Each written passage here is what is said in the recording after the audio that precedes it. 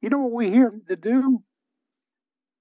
I keep saying it every week. We go out in the parking lot, sit on the tailgate, and chat a little bit about what's going on in the world of wood turning and what we can get to do better. And we enjoy the heck out of it. I mean, Yes. today we got another great demonstration. You can't get these demonstrations and pay for them in a club near you. You can't do it. Sure can't. You can't find it. And look, I'm going to add one more thing to that thought. Not only you get the demonstration, maybe you miss it. Well, you know what else you can get? See this? This is what you can get. This is from our demonstrator. The natural edge offset bowl that was shown last week by Matt Harber. He sent us the details. This is going to be in our website. This is a guy that gets paid to turn, sells his work, is a teacher, ranked professionally if we had rankings, and he is giving us the information on how to turn this piece. Where in the world else can you find that for free? Nowhere. That's why we're here. Oh, I love it. I just love it. And every week we get something new. Hey, pick up, if you haven't opened up your copy of Wood Turning Magazine this month, Wood Turning Magazine, I got to tell you the issue number, but I get it. I bought Wood Turning Magazine through Amazon.com. Went to Amazon, Wood Turning Magazine. Wood Turning Magazine. Make sure it's made in England. It's easy to understand. It's written in English. But it's yeah, look, he's laughing. He's laughing. Yeah, of all the people that have to laugh at us, Martin Clarkson from the from the motherland is over there laughing at us. But Wood Turning Magazine is very well put together. I can do personal opinions here. That's permitted. I love the magazine. I read it front to back. It's on my iPad. I get stuck places and sometimes in clinics where I have to sit and just wait for stuff to happen. We all know about that. I'll have the pad there and I will read that magazine front to back and over again. And this month I picked it up and there it was, the Duxbury Jig. Yeah, they took your title, Dane. They took the Duxbury Jig is in there. But they have an article about Jim Duxbury's concentric offset jig that you can build. We have the directions for how to build it on our website. And we had it there before Wood Turning Magazine had it there. But they got a full article on how to do it, how to use it, how to set it up, where it came from, and everything else in Wood Turning Magazine. But a page or two before, there's another article about a guy that used another one of Jim Duxbury's formulas and systems to do another turning project. So you see, all this sharing information stuff is bouncing around. If you haven't seen Wood Turning Magazine, I go to Amazon.com, look up Wood Turning Magazine, not American and all this stuff, just Wood Turning, and you'll see where you can subscribe to it, and you pay monthly, and you can always back out. You can always suspend your thing. I pay $3.27 a month, and I get the entire magazine, and it's on my iPad, and I can go back a year, or 2 years, or 3 years. It's all right here. I just scroll right through it, look at a piece. Now, the plus and minus of it, that's all I have is what's on my iPad. I don't have a hard copy to lay out in front of me in a shop. But I'm sneaky. I know how to print pages off of that screen. So if I really need to see it and bring it out to the shop or bring it into the shop, I can do so. But I got it. I have it right there.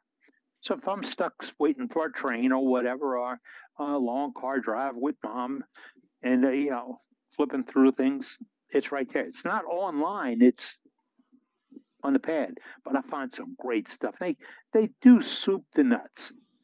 You've heard that expression, soup to nuts? They're not out to teach you the art. They're not being kind about that. It's not about the art. It's about the fun, the excitement, the oddities. You're going to lay this out and do these beads and roll these coves and then take the skew and make these. They have woodturners known throughout the entire world that contribute to this magazine.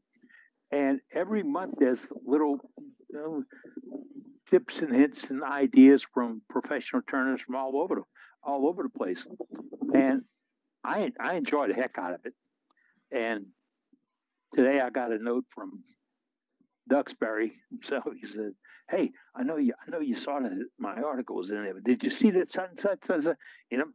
Jim, I got to let you know, man. I read that whole thing, the whole book, the whole issue, and I had a little bit of time sitting there today. So I was going back over some other stuff. It's a good thing. Wood Turning Magazine. We don't get a sponsorship from anybody for anything, anytime, anywhere. Passing on information is important. Are you all right, Scott? Yep. Right. It's you. I'm putting together packages of stickers.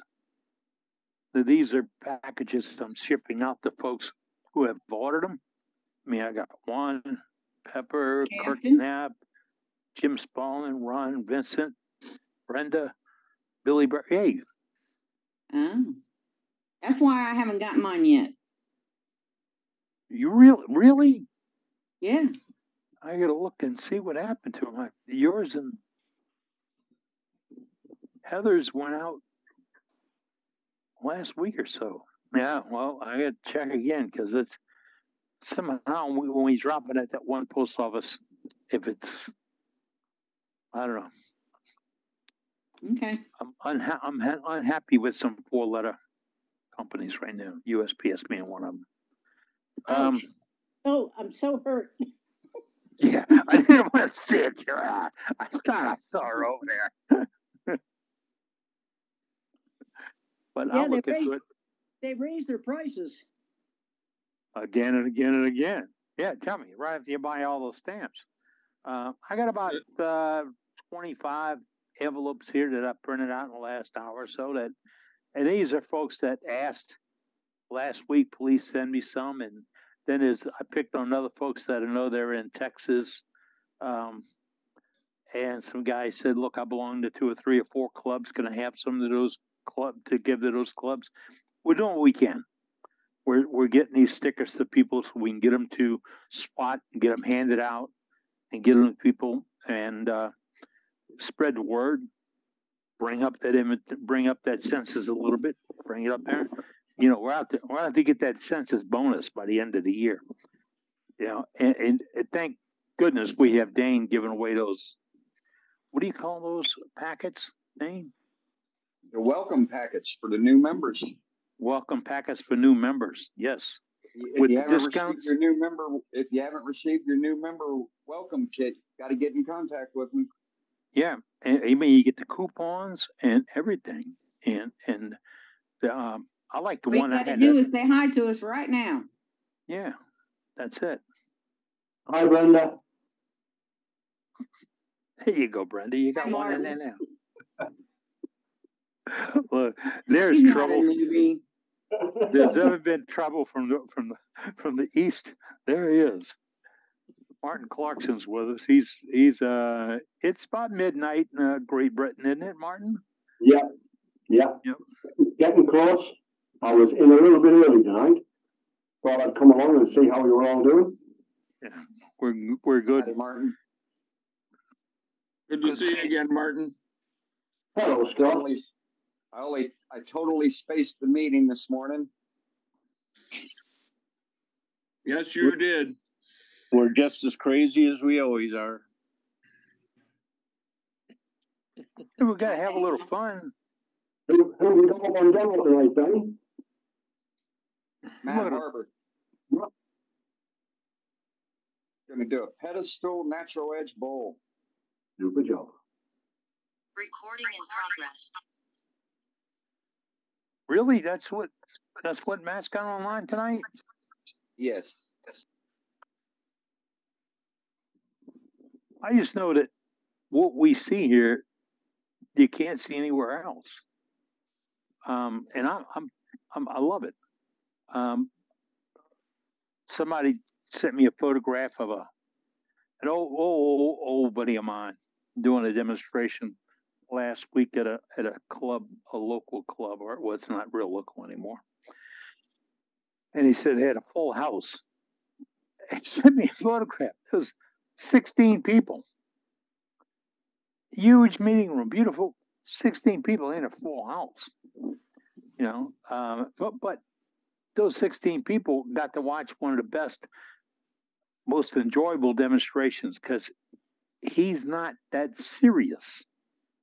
He knows it's just wood turning, and he knows how to have fun at it.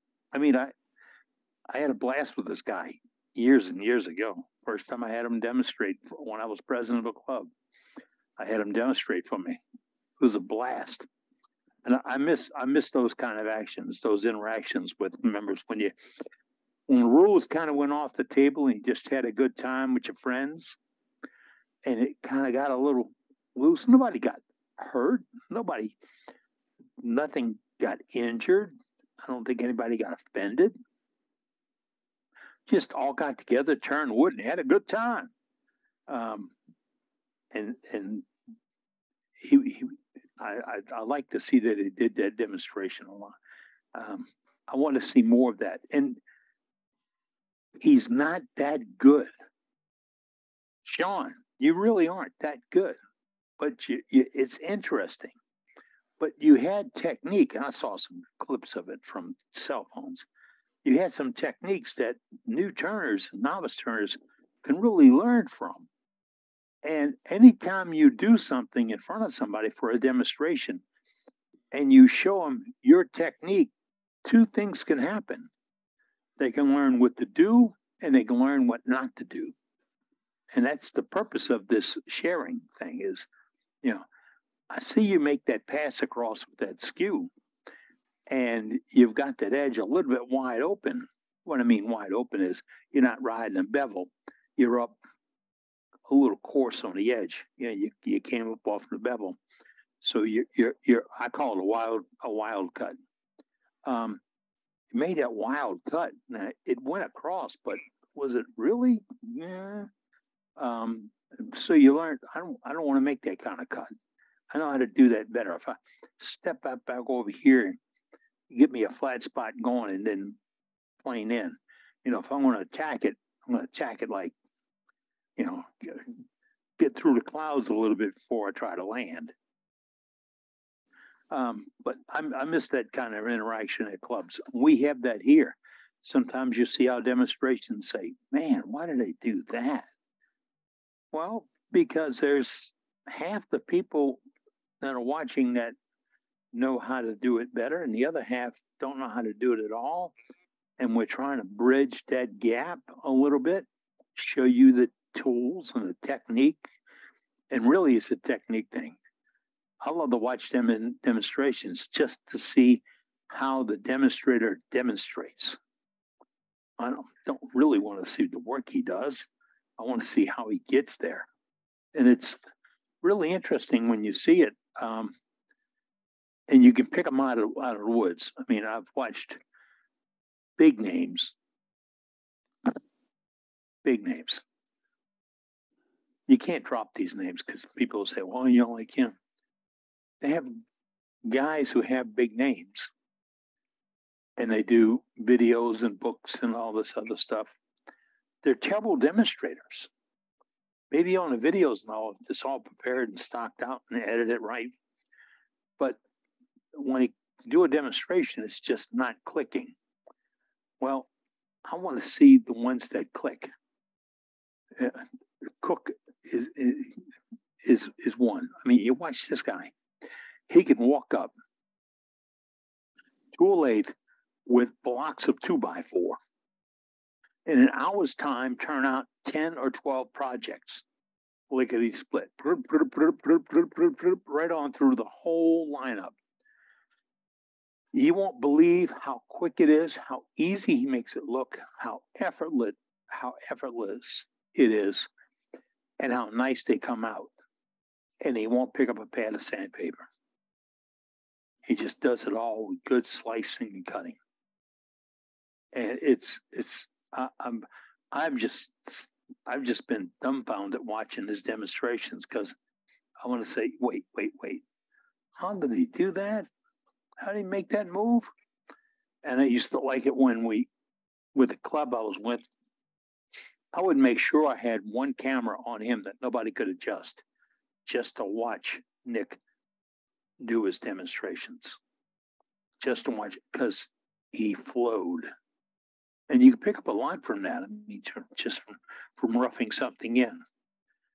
And it's, even just knocking the corners off something, how he did it while he was looking at you talking. Knock the corners off a piece, bring it back down to the right size. The trick on getting the right size tenon to grab it, all that, he had it worked out. And that's the ones I look for. The boss is leaving the camp. Hi, boss lady. She's gone. I'm safe for a little while. She's still putting up with me. That I'm still wounded seriously from all that Parafix they put on me. They took it off 10 days, 2 weeks ago, or whatever. I still, that's why I can't shave and get a haircut or anything right now. It's still not clear. Tomorrow I might get cleared so I can do it. But hey, I said Parafix. I want to mention that we heard this week that Mark Soleil was ill, and we checked on him. Didn't we check on him? Didn't we have? We had a. Yeah, I got a phone call from him, and he said he had a mini stroke about 3 or 4 weeks ago. He was in the ER for a couple of days. They're trying to find out what was wrong, and then he spent one day in a hospital room, and then he went home, and he's getting better every day. Huh. He talked like and looked like nothing had happened. My wife had that once, and I think I had one. I can't use that term around her. She won't let anybody say I had a stroke. Well, evidently he had, he likes to go turning at 3 o'clock in the morning. That's why he's always tired at night. And he had a student with him, and his student all of a sudden saw there was something wrong, and he went in and got his wife, and they got him to the hospital in Atlanta right away. I think they called it a TSA. TIA. TIA. There you go. Thank you, Carl. A TIA. My wife had one, and the only way I could get her to go for treatment was to have one of the drivers for the ambulance tell her, if that gets any worse, you won't be able to use your hands to sew anymore. That's the only way I could get her to go to the hospital. She said, "Oh no, this will be all right. This way, this will be." As if she could hardly talk. But and it was 6 months before she told us that she had no sense of flavor, of taste. That's what it hit. But she didn't want to tell anybody because we would maybe restrict her a little bit. Don't tell me about it. I got to explain to people how a fat guy doesn't have any sense of taste. So go ahead. Mark's doing good. He's a boy. He is a trip. He really is. Yeah, he is. He's the one that stopped from calling it wood turning to wood slicing. Carl does believe that a gouge is an ugly word. Remember that little tiny finial he showed us? One of the students challenged him to do. Yeah. I asked him what he used to do that. He goes, "I didn't sand it." I said, "You couldn't have sanded it because there's not a sheet of sandpaper that small." But He used a 3/8 spindle gouge for that little tiny finial. But you know, if you know how the tool cuts, that's all that's important. All it is. I have a young man that's working on my house in my yard for me, and I'm working with Tommy to help him be a better turner. What really wasn't a turner when we met about a year ago. He's getting pretty good, and he immediately came the other day and came up. He said, "Hey, look, you have all these tools out here. Can I get one of your big gouges, like your 3/4 inch gouge or whatever?" So, what do you want that for? He said, "Well, I think it's time to step up." Okay, so we sat out in the back for a little while and talked about it. I think at the end, I said, "You know what? I'll give you any tool you want on that shelf over there. Any one you want, you can just take it. No deals, nothing else. But all you have to do is tell me how that tool is going to make a difference in your turning. Because you have a 3/8 inch Ellsworth grind or elliptical grind gouge and a rig to do it. Why you need more?" "Oh, I want to do big pieces." Well, he brought back a bowl last Thursday that was 14 inches out of pecan that he turned with a 3/8 inch elliptical grind bowl gouge, which is the standard grind and swept back grind. And he said, halfway through, I'm thinking, "Well, I wish I had that big gouge." And I said, "Really?" And he says, "Yeah, just so I could say, I could do it without you." That sounds exactly like him. Yeah. I said, "Did it come out?" He said, "Oh, it came out great." He said, "And I wasn't tired. I wasn't beat up from it. Because all I could take was sweet little tender cuts. And every one of them, I knew I had to ground my tool and then work the bevel." And he said, and every time ribbons came off. And he said, "You kept telling me I'd be totally in love when the little streamers." He got a kick out of it. What do you mean streamers? And he said this week he generated streamers in cutting, and then he's been playing with, and he watched one of our demonstrators do something with shear scraping. He said, and I flipped it over and did that shear scraping thing. He said, "I was scared to death of it." Why? He said, "All I could think about is one of those edges catching." But it came out beautiful. I said, didn't do a lot of sanding. He had the bowl here and he says, "Oh, yeah, I didn't get to sand this yet."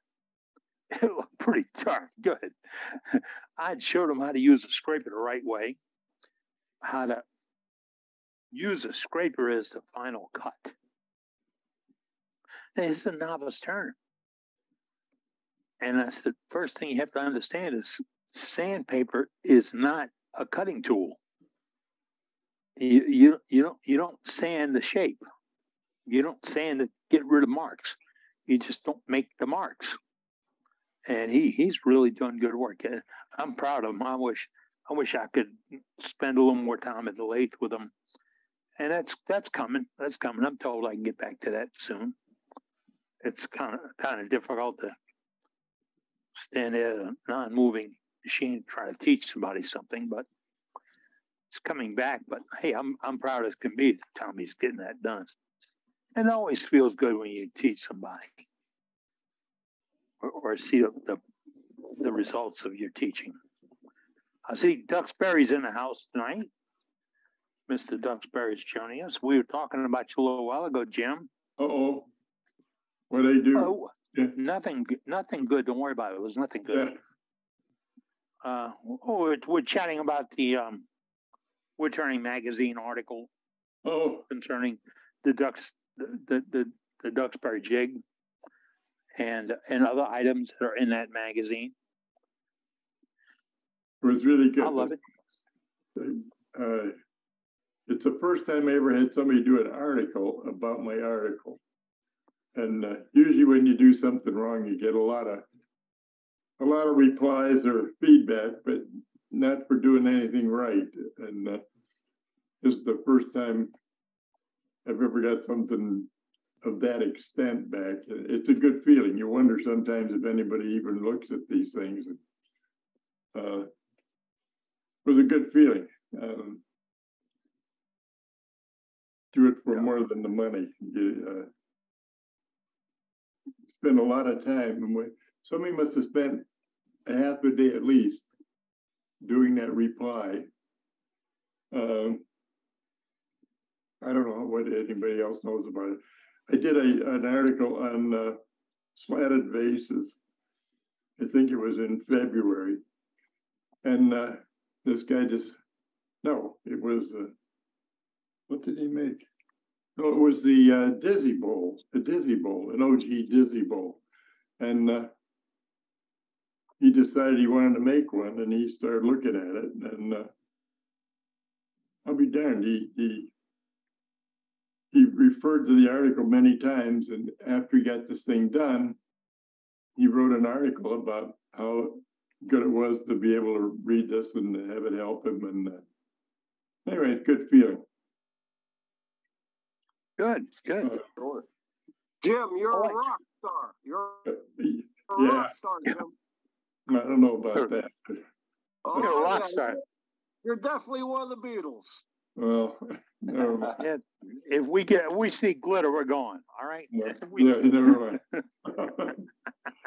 It was just a good feeling. Of course. To be able to help somebody and teach and whatever. My dad taught me with a philosophy. He said, if it goes right or it goes wrong, you can tell the guy that did it. That's nice. Yeah. Talk to the guy who writes the checks. Yeah. That's even nicer. Because I've seen him. My dad was an awesome salesman. He was a door-to-door milkman, but he grew up in the Depression years, and he knew what it took to make a living and how to keep your customers. You could throw a pair of shoes away, and my dad could sell them back to you. He really could, because he could convince you can't live without this, and you'd believe him. And he wouldn't tell you any lies. He'd just convince you. But I was with him in a car dealership one day, and he wanted to buy a car, and the guys over there talking, and he was standing there in his wife beater t-shirt and his flip-flop shoes because he just finished a full 12-hour day at work, and he was burned out. They weren't paying attention to this guy looking at this sporty Chevelle, sports car looking thing, and hey, don't worry about that. He went over and asked to talk to the guy who signs the checks. And the lady said, why? He said, I just want to thank him for those guys over there because, they're enjoying the World Series. They're not letting anything get between them and that game, not even a customer.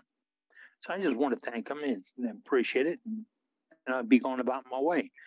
And she caught what the gist of the thing was, and they brought the guy out, and he says, I can appreciate you, sir, and I know the game is good. We got that car for like $10 above dealer cost. Yeah. Just said, I want to thank the boss. We went back about 2 or 3 years later for me to buy a new car. They remembered him.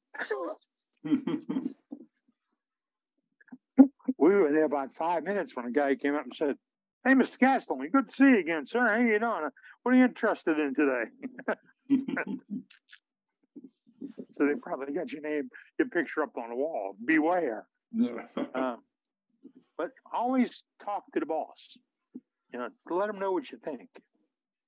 I was telling one of my doctors this morning about that. She says, if you could fill out the survey.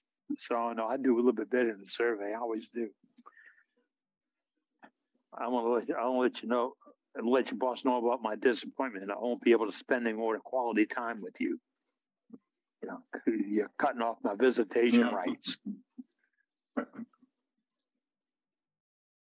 Well, it's a different feeling when somebody goes out on a limb and takes the time to write something good. You know that. Most definitely. You need the criticism too. There's no problem with that. I don't have any problem with criticism. You don't learn anything from people shaking their head and telling you did a great job when you didn't. But right.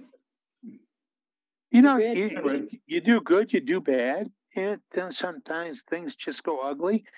But that's, you know, we just bought a new car, and I wrote the guy that owns the dealership. Now, that's the third or fourth car I bought from the dealership. I wrote the guy that owns the dealership and said, you know, there's one thing I'm extremely thankful for.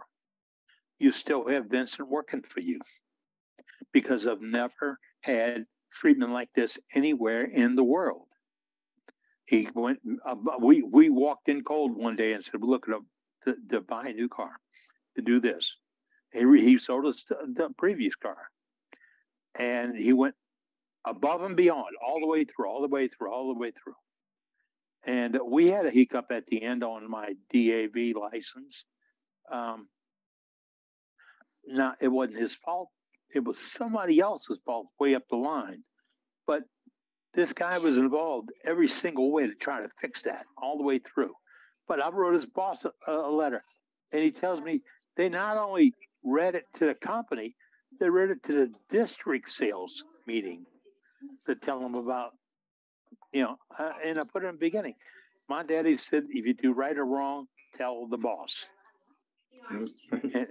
It makes, tell you folks, you have to do it if they're right or they're wrong. If it makes a difference, especially if they've done something special for you.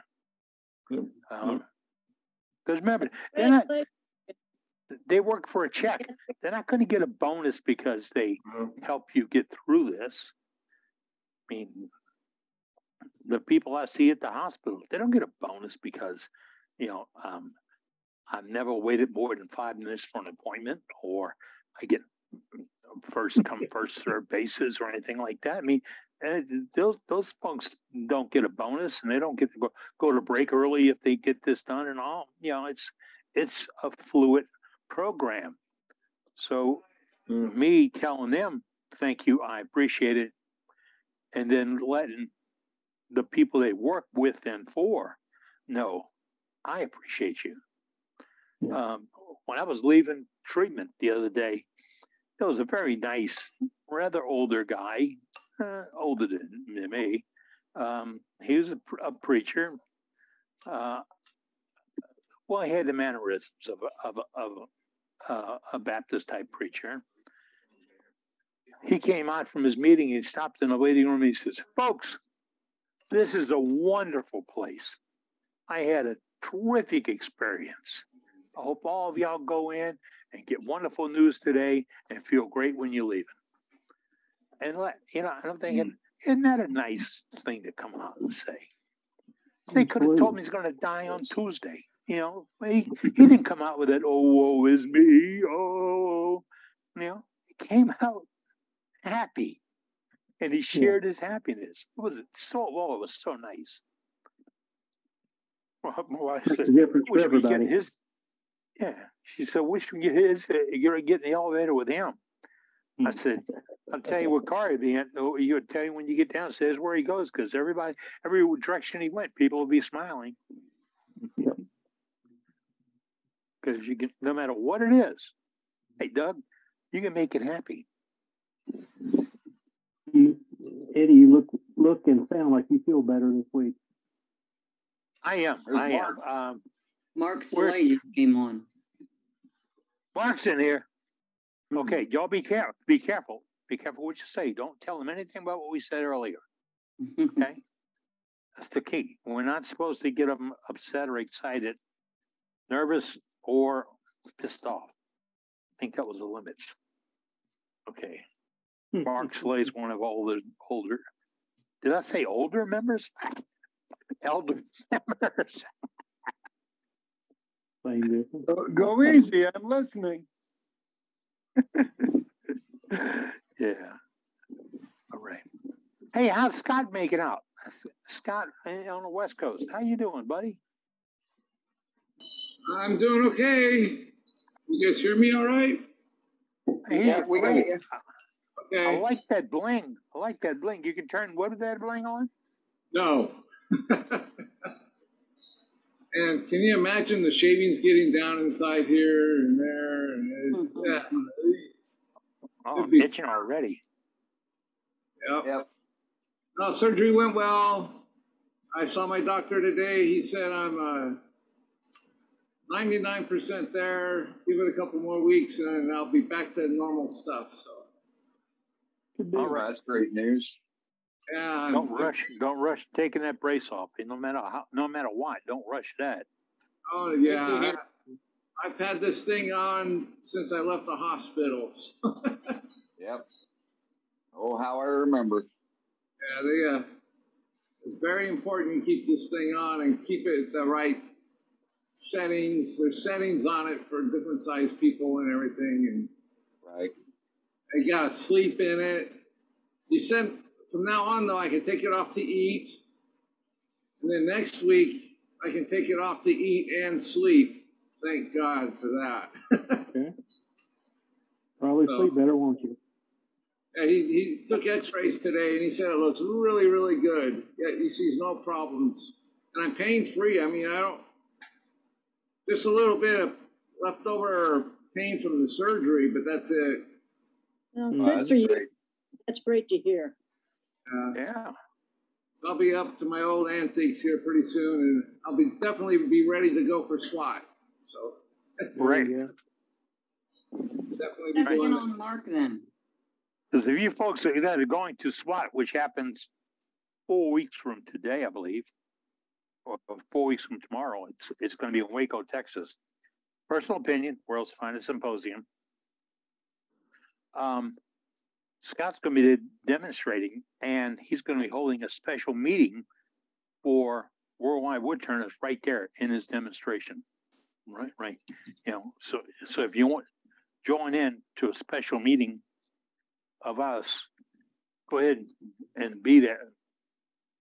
And we're going to have probably 25 or 30 members. What I'm doing right now, I'm packing worldwide woodturner stickers.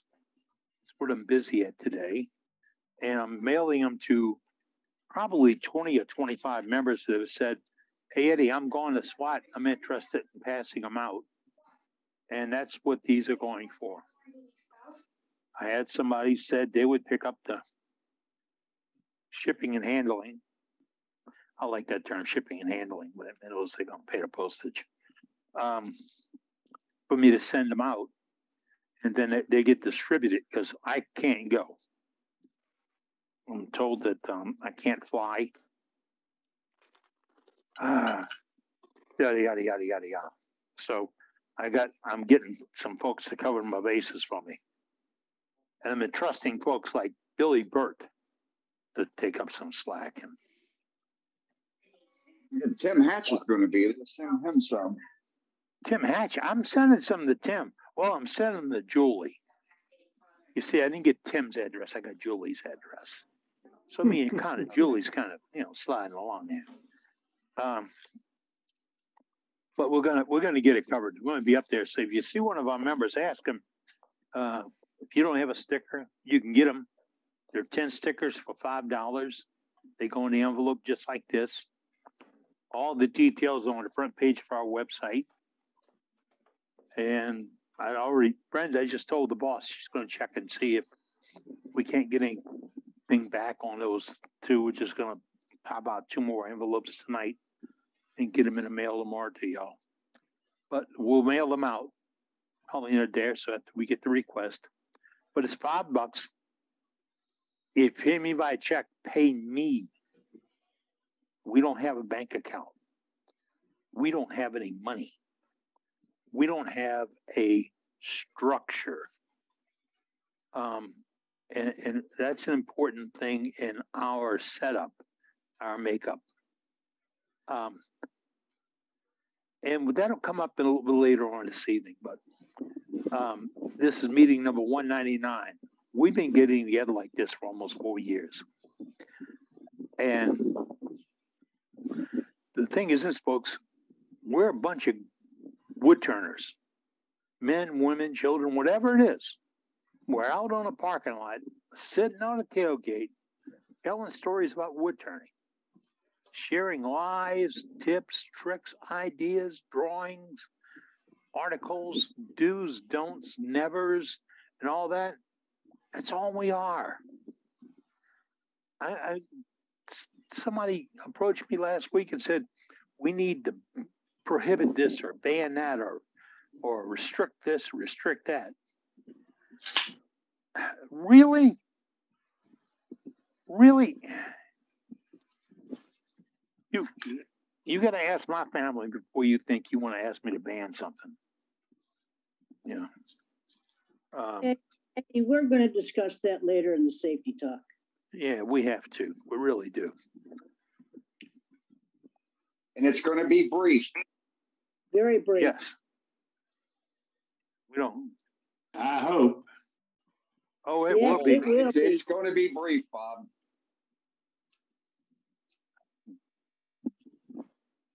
You can only beat a dead horse for so long, and then it's still dead. All right. Again, I ended up carrying 10 more stickers than I needed for tonight. So if you're interested in stickers, I have 10 ready to go right now. Operators are standing by. Don't you like to hear that? Operators are standing by. One of my granddaughters, my matter of fact granddaughter, she's a dental hygienist now. She heard that on TV one time. She says, "What are they standing by for?" Operators standing by means they're standing by for your phone call to tape, so they can spend money. That's what they mean. Yeah. Yep. But she was so matter of fact. I mean, she said, "Big guy, what are you standing by for?" You know, this is. She is straight and narrow. I mean, I love. She's a darling girl. She really is, and she's doing great with her profession.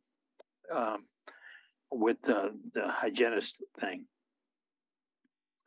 But I put a walkway in the front of the house, and from the sidewalk to the house, an old walkway. The house is 100 years old. The walkway had settled a little bit. A lawn came up or whatever, and it was a little bit of water on it. So I had these red clay bricks that came from a job I was building, and I brought all the extras home, and I laid them out there in a diamond pattern along the walkway. Well, that looked nice, but when you ride over the tractor, the corners would come up and the blades would hit them. So I found something at Home Depot for an edge, and I picked them up and started relaying them straight in a regular pattern. And I got about 40 feet of it done. And she comes over, and I got the first 40 feet done with the new pattern, and the second 25 or 30 feet is still in the diamond. And she stopped. She says, "When are you going to fix this?" I said, "What?" She said, "You." And she could hardly talk to me. She said, "You can't leave this like this." I said, "What do you mean leave this like?" She says, "This and that, they have to match. You can't leave this like this. If you're going to leave it, I'm going to use the other door." You know, because her mind could not take that change. And that's what makes her really good at what she does. Cindy laughs. She says, "That's what she meant by, what do they mean? They're standing by." You know, okay. Are they really standing by? I said, "Trust me, honey. I've done." Speaking of standing by, we got a couple gallery items standing by, Eddie. Who we got? Who's out there? Well, would you believe we got No Band-Aids Brenda up? Hey, Brenda. Hi, guys. Hi. Hi. Welcome back. Yeah. Welcome back, Dane. We definitely missed I like you. that. Like this? Oh, it looks great. Oh, that is neat. You know, I had trouble with Dane, you know, and I was advised to back up, go back to spindle turning. Yeah. Well, when I seen the lighthouse that Mrs. Duxbury did, I thought, I think I could do that. Okay. Well, I did. Yeah. Not all the bark stayed on it. Looks fabulous. You did a great job, Yeah, Brenda. looks real Great good. job. Well, I did until I started doing the top part here. And then this ship came out. Yeah. You're the only one that knows it. So it's going to sit on my mantle like this. There you go. There you go. Yeah. Really pretty. And this one, I Real did pretty. use Parfex on it, and it is nice and smooth. Oh, that's great. It looks So, wonderful. I just did this, like 3 or 4 days ago. It was Yep. hotter than crap outside. What kind of wood was it? I think it's a piece of black walnut, Oh, okay. I think. Pretty Looks grain to it. Really well. Yeah, that's what it looks like. Yeah, I think it's black walnut. So did you do the carving up at the top around where the light is at? No, it was all done on the lathe. Well, okay. I thought there was a little bit. Okay, I'm sorry. No, I turned this part, drilled the holes there with the Forstner bits. No, yes. I was looking at something different. That's beautiful. Yeah. I think the problem was there was all these cracks in it, and I'd hit one of them cracks Yeah. and chipped it out. So, yeah, I got another one on the lathe now. We'll try again. Atta girl. Nice Very job. good. Kinda. I'll tell Rita, she'll get a kick out of that. Yeah, Yeah. that's all I got. All right. Let's go to Dale. Hey, Dale. Oh, Muted. man, River, you're muted, Dale. Dale, we can't hear you. There you There go. we go. I forgot to unmute my stuff. Here's the walnut bowl I did recently. Very nice. It is nice. It's got some tear I need to work on the inside. Here's I believe it's cherry. My brother gave it to me. He thought it was cherry, but he wasn't sure, and I'm not 100% sure. Nice. Looks good. Well, if you want to call it cherry, we'll go along with you. And this one's box elder. There you go. We're all locally sourced here in Horseheads, New York. Box elder came from a neighbor. And they're all turned on a Penn State Industries 10-inch lathe that I've had for about 14 years. Outstanding. Great job. I'd like to have a better lathe, but not in the budget. Impressive. Looks like it's serving the purpose. No worries there. Yep, and I have never had any formal training because the nearest club to me is 2 hours away. No, it's not. It's at the end And- of the arm. Look, reach out. There we are. Yeah, we're all right here. And you're here. Everything I've learned is either through books, magazines, and YouTube. Yeah. There you Because Yeah. the nearest club to me is in Rochester, New York, which is a 2-hour drive, and most of their meetings are in the winter time, and you don't drive between here and Rochester in the winter. Understand that. I hear that. Because Rochester's in the snow belt. Boy, is it ever. That is Buffalo. Yep. Yeah, it's about an hour and a half east of Buffalo, and I'm 3 hours east of Buffalo. And that would make a haul. Well, now you got a new meeting that meets every Wednesday. Yep. Yeah, I try. Sometimes I watch the demonstrations, but there's also another live that I watch too, so I have to make a choice between the two. Oh no. No worries. We're glad to see you here. And remember, all of our stuff is on our website. Every one of our demonstrations is on our website. Mm-hmm. Yeah, when I have the time, because when the wife's not at work, I be occupied. Understand. COVID forced me into retirement a couple of years ago before I was really ready, but we all know how that goes. Yeah, we sure do. Either And way, Eddie, you're here. Eddie, you were the first one I actually saw on YouTube. Who was? And all three of those bowls were finished with the shine juice that I learned from you. Oh, wow. There you go. That's from my mentor, Obi Lacoste. The finest gentleman I've ever met. It was nice meeting you, Dale. All right, thank you, Dale. All right, let's go to Roger. Hey, Roger. There he is. Hello, all. Hi there. Hey, I'm working on another urn. That's wife's urn? It's got one coat of sanding sealer on it right now. It needs to be resanded again, and then I'll finish it out. Pretty, very pretty. Gorgeous. I like the accent ring. That's really nice. Yeah, I do too. Yes. Nice job. My wife liked the accent ring, but she doesn't like the vase or the urn. So she wants a different one. Uh-oh. Uh-oh. So what do we do? Make another one. Make her a different. There you go. All right. Looks good to me. Yeah. What she didn't like about it? She wanted something a little different. Huh?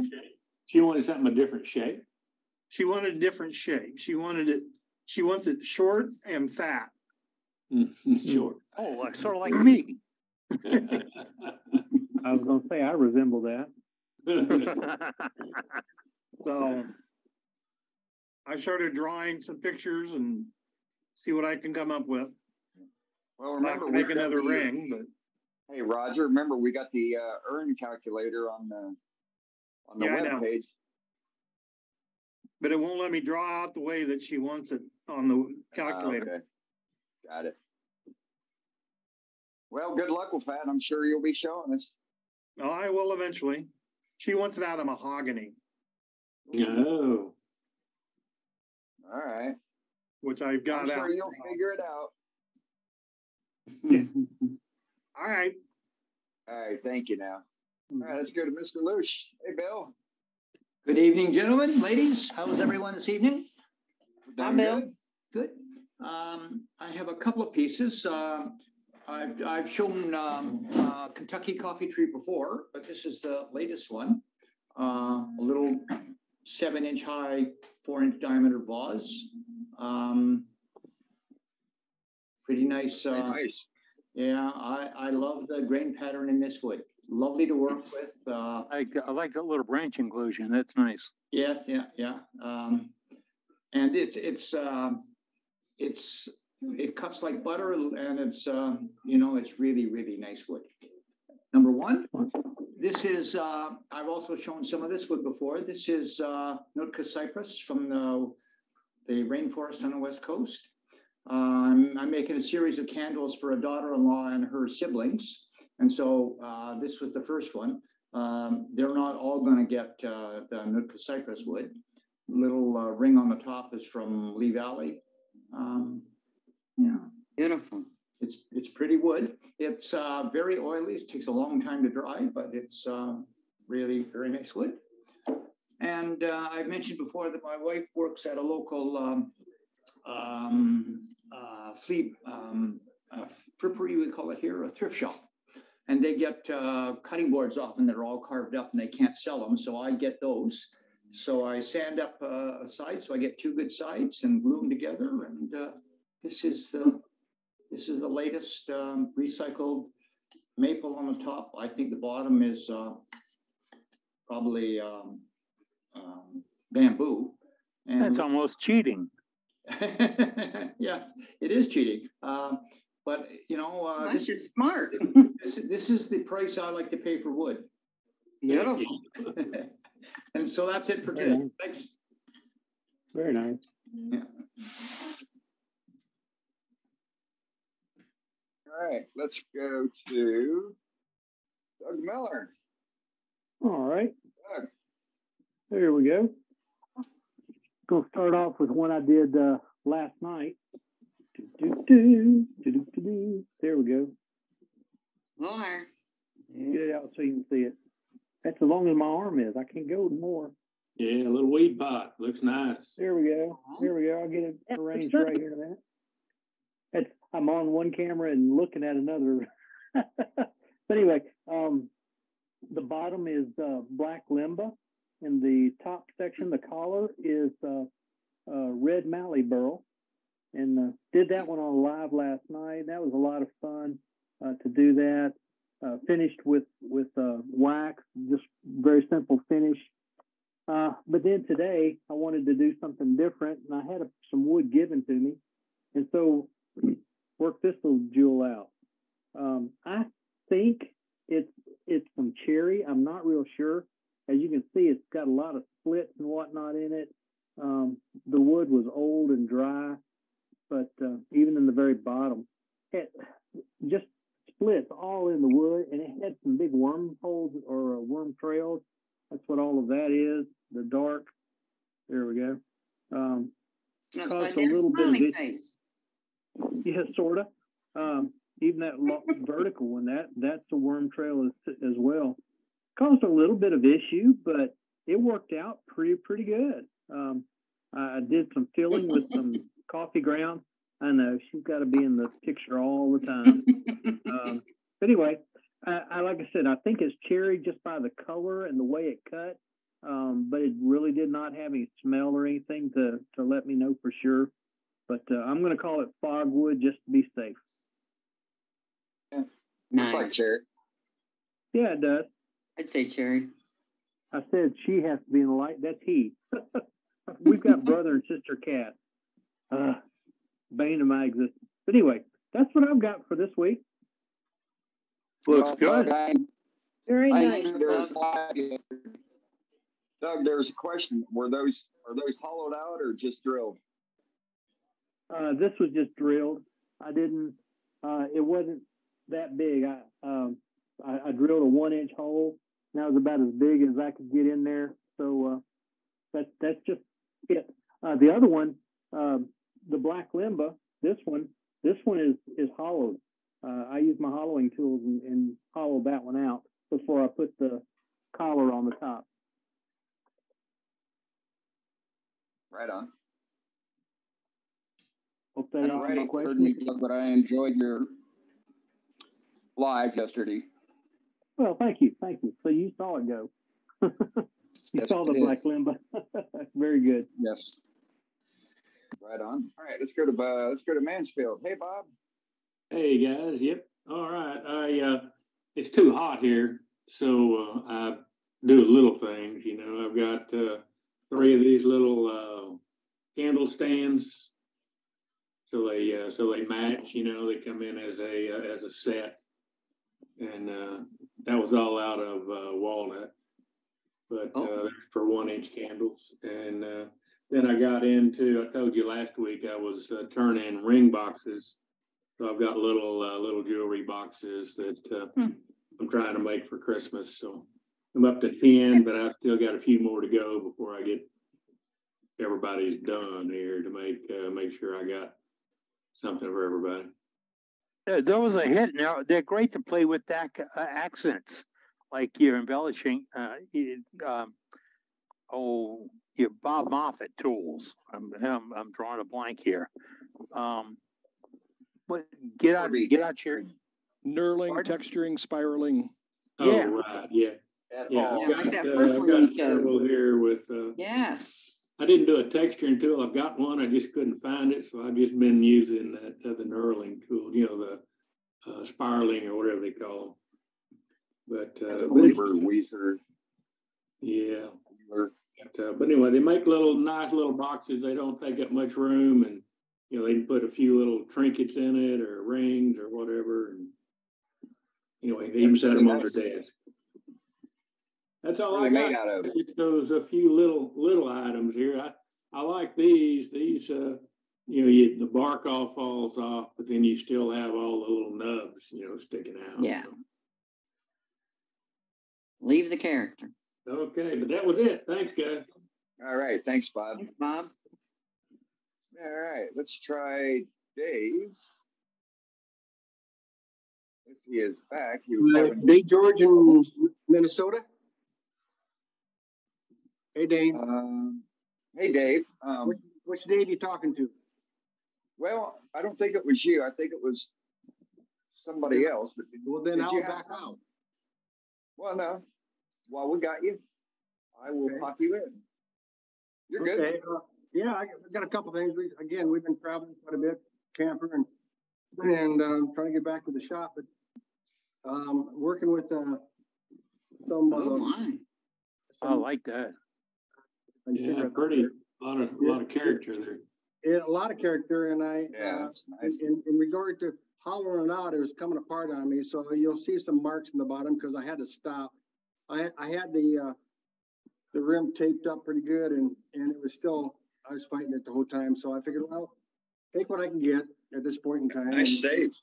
And learn. Yeah.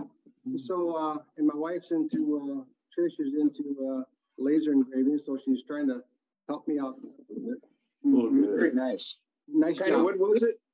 Well, I thought it was apple, but then I got to looking at it. I says, I'm not even sure anymore. But I have apple trees out back that I've cut a lot of this out of, and most of them look about like this, like a crab apple.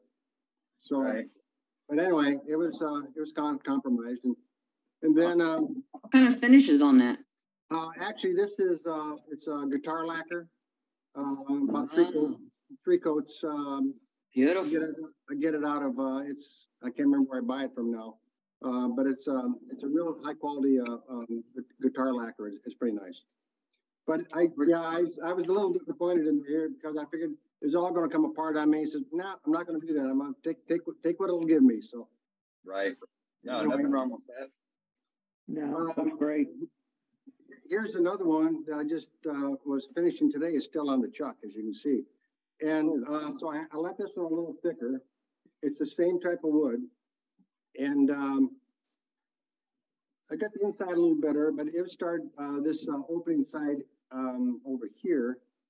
I didn't want to get it any thinner in the wall because this would have gotten a lot bigger and would have lost some of this here, which I really like. It didn't show well on the camera, but it's pretty nice texture, nice color. So I stopped, and actually that was starting to come apart on me too when I was trying to sand it on the inside. But, so what I have on here is Mahoney's walnut oil, and with a little bit of walnut oil mixed with beeswax on the inside right now. But I have to still have to take the tenon off, and Trish will do the laser engraving. But anyway, it's kind of interesting using some of this wood that's less than integrity is less than what you want to think. Yeah, it's a learning process. Yeah, forces you to do light cuts. It does. And in fact, is the second one here. The first one I think I was hogging it too much, and this second one here, I actually was sharpening more, and I was actually taking lighter cuts all the time, and I got a lot better finish on it. It's tool marked, so I just need to turn more and want to get better at it. So it's a good lesson. This one here is I have no finish on it yet, other than I actually have this is a juniper or red cedar, whatever. Okay. there's no finish on it other than I have some sanding sealer on this one here. Oh my! And it's a pretty grain. It's a beautiful grain, and I'm still trying to decide whether I'm going to do the guitar lacquer on it or, the way it is right now, there's no tenon on it. So I may just spray the lacquer on it because it actually, I like it pretty well, and the buff stuff's okay. So yeah, but this is yeah, I'd shine that puppy up. Yeah, that's a nice one. And then this one here, I have no idea what the wood is. It's from a local trees. My neighbor works for the city. He drops logs off for me every now and then, and I like this one here because it's really shined up, and all I have on that is standing sealer actually, and I have nothing on the inside yet. But it's the fact is like all the lessons that I learned from being on here is very helpful. And I just need to spend more time on the lathe and be more patient because then you like sharpening tools and take lighter cuts and you end up getting a better product at the end. So anyway, I appreciate that. I just want to share what I had finished and what I've been dealing with and some of the stuff that's in progress. And I like the kind of the fractured wood, but it's it'll keep you awake. Keep you it'll keep you awake. Anyway, that's all I have. All right, great stuff, Dave. Good job. All right, let's go to Randy Smith. Let me aim my camera down a little bit. This week I got a new toy. This is a grinder tool rest from Stuart Batty. The interesting thing about it is it has a trunnion under here with an adjustment knob on both sides. Uh-huh. And it is solid and built like a battleship. It has three different, oops, I gotta tighten that. It has three different mounting techniques. This one is for a Wolverine jig, and they make one which has a flat plate that fits Stuart Batty's things. And this is a really nice setup. I've been trying to sharpen some tools, and it is solid. It does not move, and with my CBN wheel, it just exactly fits in there. But it is solid and very well made, very well machined. So it's just my latest toy. Looks like the old Robo hippie design. Well, it is very kind of, but this actually has a trunnion on it. It's not really, and it's solid. When you lock these things down, you're not moving that. Well, that's what they're supposed to be, is solid.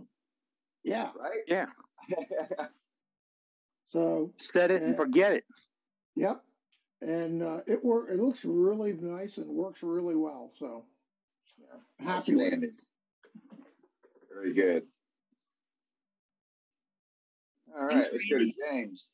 Hey, James. How y'all doing? Pretty good, pretty good. How about yourself? Good, good. I've got a couple items. Our club is doing table centerpieces for SWAT, and this year it's candles. So here's one that I've got out of mesquite. I like that. Neat. Yeah. No turning on it. I just ran it on the belt sander to flatten it out. They're just little cheapy Hobby Lobby candles for it, like that. And then the other one I've got, I don't know if it's going to make SWAT or not, but it's a little candelabra type setup. It's on the base is a mesquite, and each candle is holly. Oh, okay. And all the real inexpensive candles. So y'all come to SWAT, you'll get to see a lot of different stuff for the centerpieces. Plus, you can take some of them home. Oh, nice. Right. Your holly stayed white. Pardon? Your holly stayed white. I sprayed it with 2 sprays of canned lacquer. Hopefully it doesn't get too dirty or did anything like that. Yeah, that was my concern on the holly. Okay, that's all I've got. What is the best way to preserve the whiteness on holly? I'll go out there. I'm not sure. I'm hoping this depth lacquer will work, the rattle can lacquer. Got a UV it's got a UV inhibitor in it. I haven't had it do a lot of color shifting. It's just not the white, but the other crisp colors. If you leave the grain intact, or a little bit like James just had, then you get those accents that'll stand out. I haven't shift too much because you have to use a good spray with a good UV protectant in it. And sometimes those bargain basements don't have it. I was surprised Ace Hardware Store has one that's really, really nice. My favorite Ace Hardware just became a Best Hardware, and they don't have that brand of paint anymore. I'm going to miss it.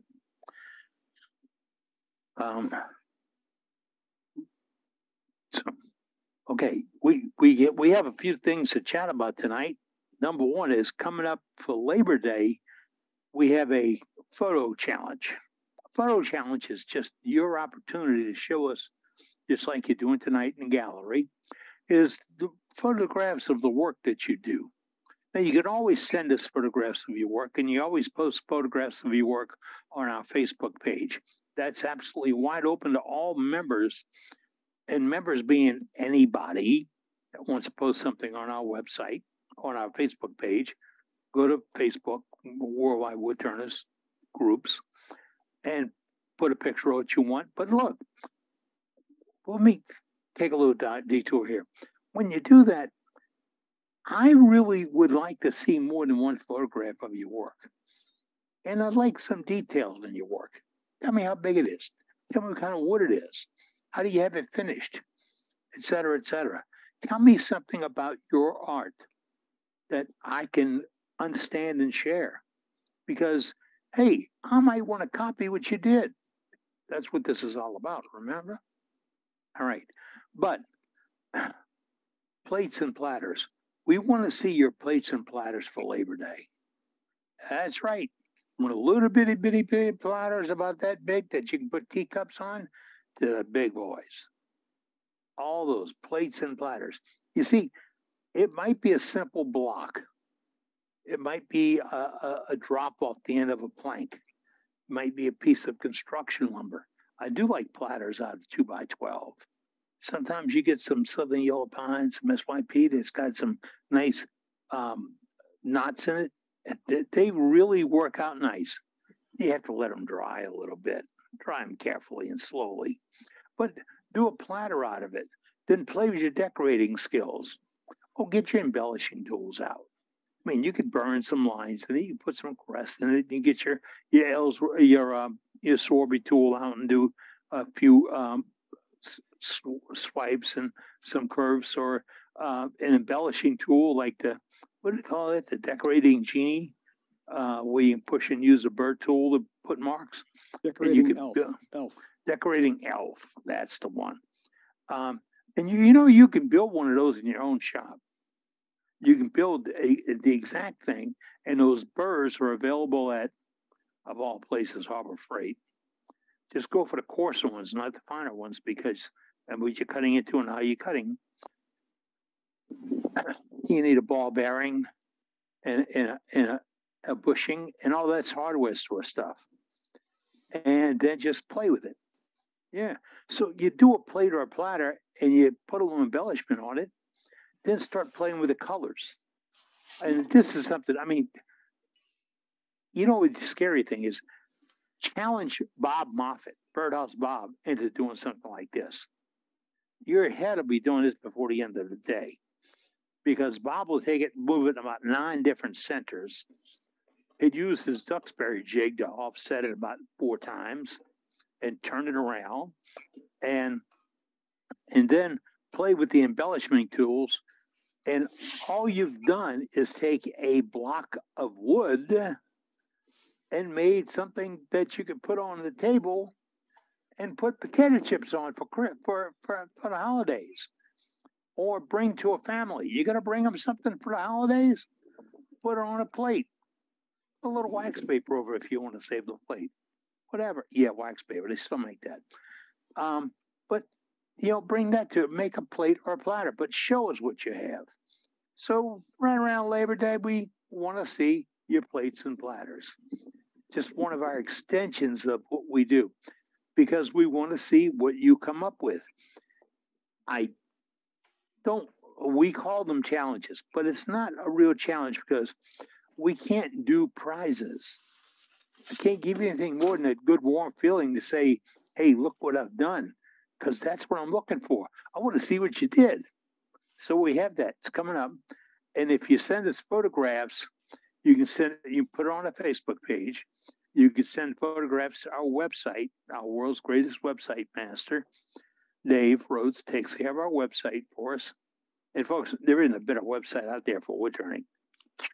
Don't even go looking. There isn't one. You got it right here, worldwidewoodturners.org. But Dave puts those photographs on our site.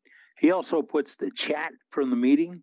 But if you want to save your own chat, in the chat thing, 3 little buttons, click and say save chat at the end of the meeting before you leave. If you save it now, it's only got what's in it before now. If you come back later, if you leave it and come back, save it before you leave. All right.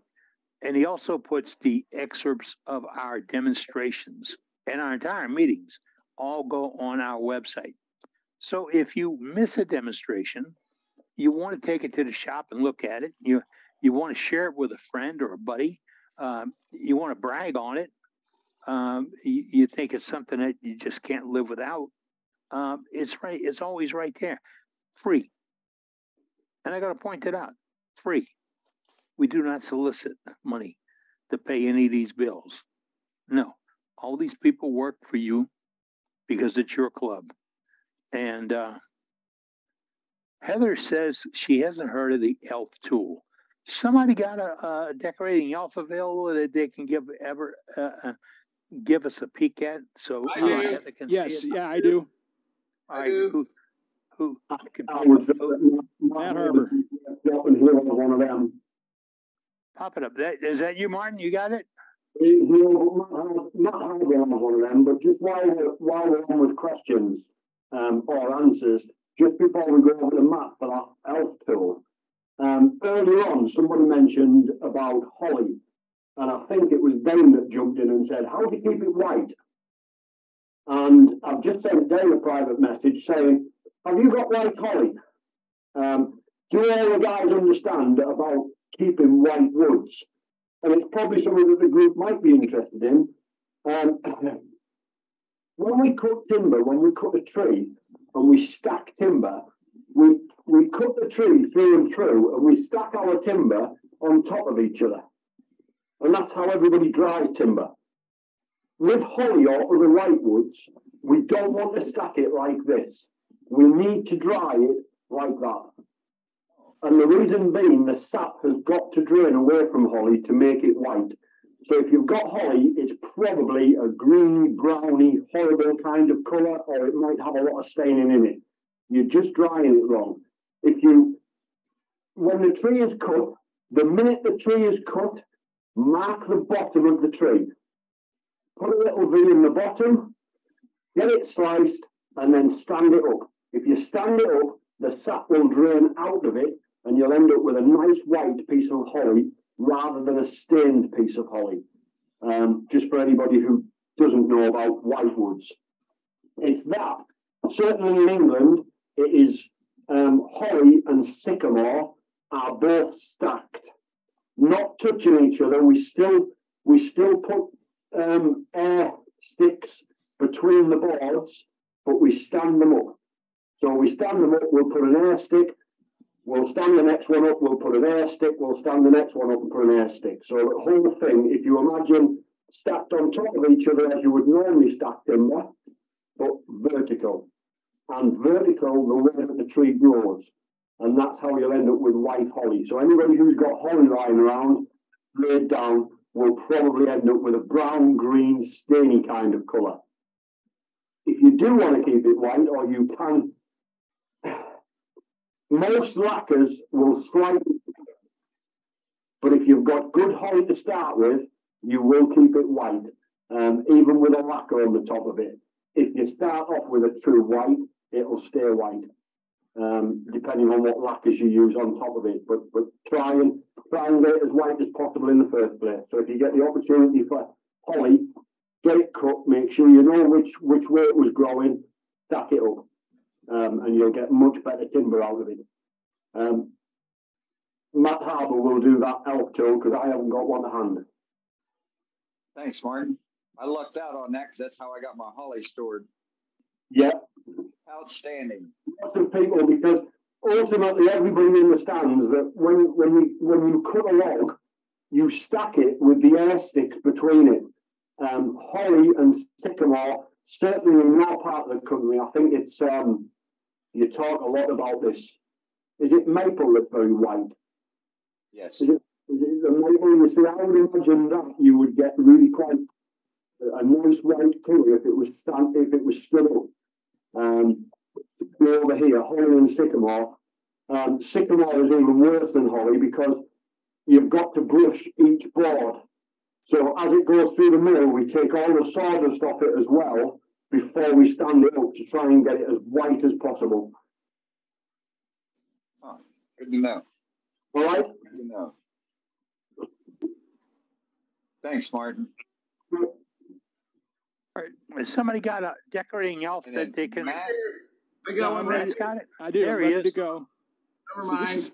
this is a Henry Taylor decorating elf, and the business is this burr at the end, and the tool comes with 3 of them, and it's got a little bearing here, and then there's a magnet behind it. So this is just sitting in here to the magnet, and basically you put it onto the wood, and it leaves a pattern, and you can, depending on how you rotate it into the wood is how it leaves the pattern, and it likes coves. So what you do is you cut a slight cove, or you find a little cavity like on this bit here. If I was to do it like up in here, it likes those sorts of cavities to feed into, and that's the Henry Taylor decorating elf. Right on. Thanks, Matt. Yep. Okay, Eddie, it's top of the hour. Can we go to our safety and our quick discussion carry on from last week so we can get to our demonstration without our demonstrator being shorted? Right, and we're going to keep it. First we're going to do the safety minutes. Sue is our safety director. She's a volunteer, a member of our club who does this for us each week. Sue covers topics that are relevant to wood turning, and we have Sue's with us. Bree? Yeah, Sue, I'm speak. here. All I'm right, here. there we go. Go ahead, Sue, please. I don't see you. There we we have a. Hi, guys. You could never go overboard with safety, but and I sure did last week. I know that we all want to be safe, and we all want a consensus, and we're all adults. First of all, I'd like to thank Kent for taking the time to show us what he's done for the AAW, and I'm sure the AAW is appreciative of what he has done for them and the other clubs that he belongs to, how he brings safety to their clubs. While we have members that are associated with the AAW, we have members that aren't. But basically, the Worldwide Woodturning.org organization is us. We are not affiliated with the AAW. That being said, a bunch of us wrote back and forth this week on email, and we basically all had the same consensus. And if you look on our homepage, there's a bunch of tabs up on top. And if you go under facts, you will see safety moments. Dave Rhodes has done an over and above job in redoing the safety moments page. He made it so that there's no question on what we have on safety. It's brief but thorough. And I think anybody that has read it this week will agree, Dave, you did a fantastic job. And I can't say enough about the page. So thank you. And for everybody else, just read the page. It tells you everything that we need to do. And I'm just glad that we've got members like we have. Thank you. Be safe this week, fellas. Well said, Sue. Thank you so very much. That is from a member, and just like I said, we're all members. We all have equal votes. We all have opinions, like elbows. You all have them. And that's why we meet each week to share information. The bottom line cast last week, all the brouhaha, and my wife, my manager, I hate to use the term, my caretaker, put the word to me last Thursday evening that if I didn't resolve this matter that we spoke about last week, that you'd be here without me. Because we're not here. I'm not here to be your master or your leader or your member or tell you what to do or what not to do. And you're not here to tell me what to do or what not to do. That's not why we gather. We gather to share information. We gather to be friends. We're out on a tailgate, telling lies, sharing stories, showing our work, bragging on our tools, lies, and all. And that's why we gather each week. And that's why we want to keep gathering each week.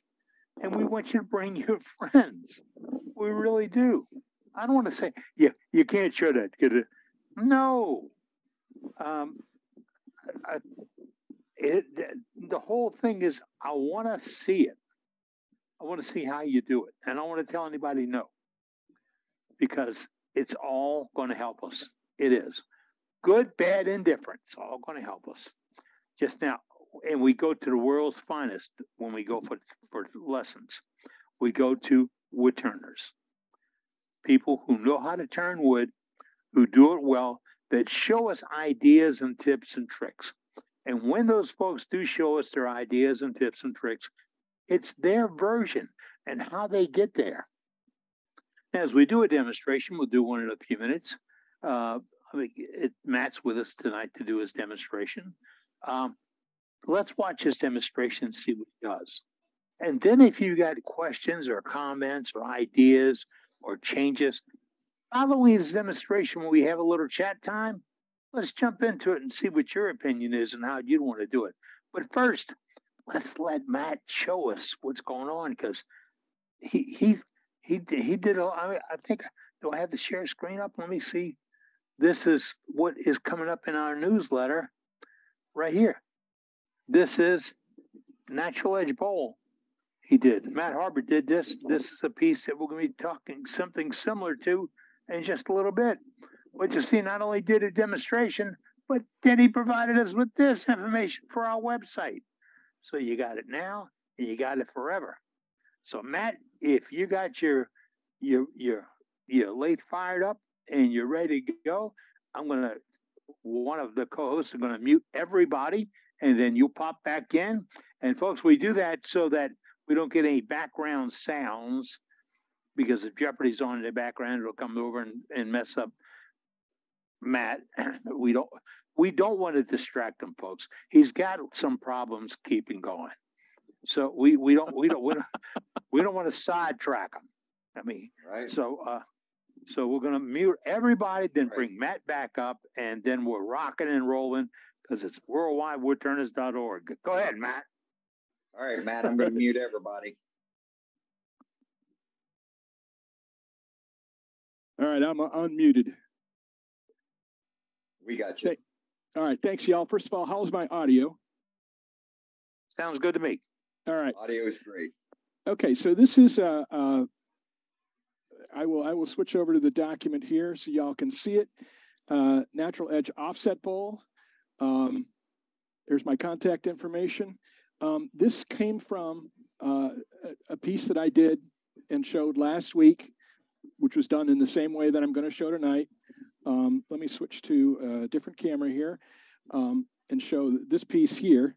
So the piece of wood and the one I'm going to use tonight, what did I do with it? Here it is. These are from the same piece of wood. So you can see it's not a round piece of wood, okay? So those are my favorite because you get some really interesting stuff out of it. And what my process will show is it'll show you a way, and this is, it's pretty simple. It's just basic bowl turning with a little twist or two. You're going to end up with one side that's longer and higher, one side that's shorter. Now, because of how I position things, I have one side here that came awful low, a lot lower. So I'm going to show you ways to address that also. And this piece here I did this afternoon, same piece of wood. There's no sanding on this. It's just tool. It's a little bit different and a little bit better, but you can see that I got the sides on this side a little more even. Okay, let's see if I can show that. And I did that by a little bit of a change in how I did the centers. So all the magic happens really at the very, very beginning. And I lost most of the bark, so this is scorched with a torch, mostly. I lost pretty much all the bark. C'est la vie. So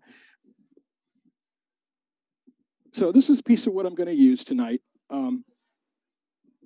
And like, if you were going to try to center this, and I would center it like on the pith, like here. But what I want to do, and the thing that gives me the higher sides, is I shift it one way or the other. Okay, and you guys see that? Yes. Okay. Yep. So, and because I've got one side that's a little thicker than the other side, I want to shift it towards the thicker side too. So what I'm going to do, and this is, you know what? Let me do it on this side. I like this better.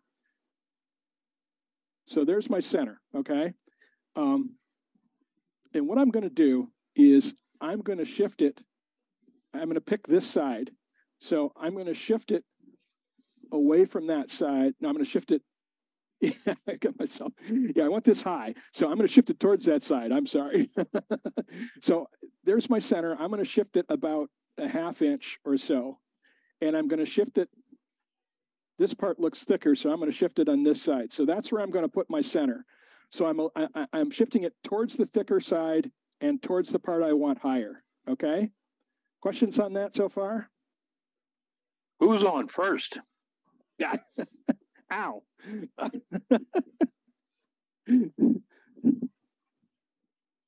That hit your foot? Yeah. That's okay. You got some tennis shoes on instead of clogs. Right. Yeah, and these got some substantial support. So all this, the center shifting is being done on the headstock. So I'm going to find my center there, and then I'm going to center it here, basically in the center on this side. So what I'm going to do is I'm going to make my tenon on this side, and that shift that's happened at the headstock will stay that way, shifted the whole time. And it doesn't have to be a bowl. It can be a vase. It can be anything. But what you're working on is you're going to get the tenon. So the tenon is offset. The tenon is where you want it to be, but the piece is offset on this side of it, if that makes sense. Questions? I got you now. Yeah. All right. So first thing I'm going to do is make a tenon. Now, you don't have to put a pedestal on here like this piece has got. Okay. Well, yeah. You could just take it off at the bottom, no problem. All my documentation has got a pedestal on it, but all I'm doing right now is putting in a tenon. Yeah, not like that. I'm not.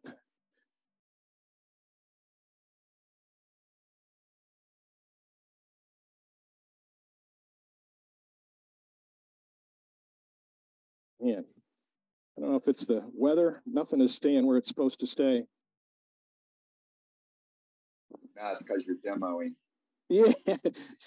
You know, this thing worked so flawlessly this afternoon.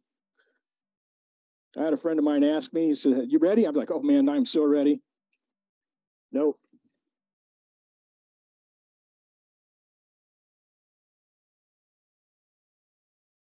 And I'm using my little guide here. I got a little guide here at the end here. The inside ring is 10 in size, and I'm just using it. I'm eyeballing it.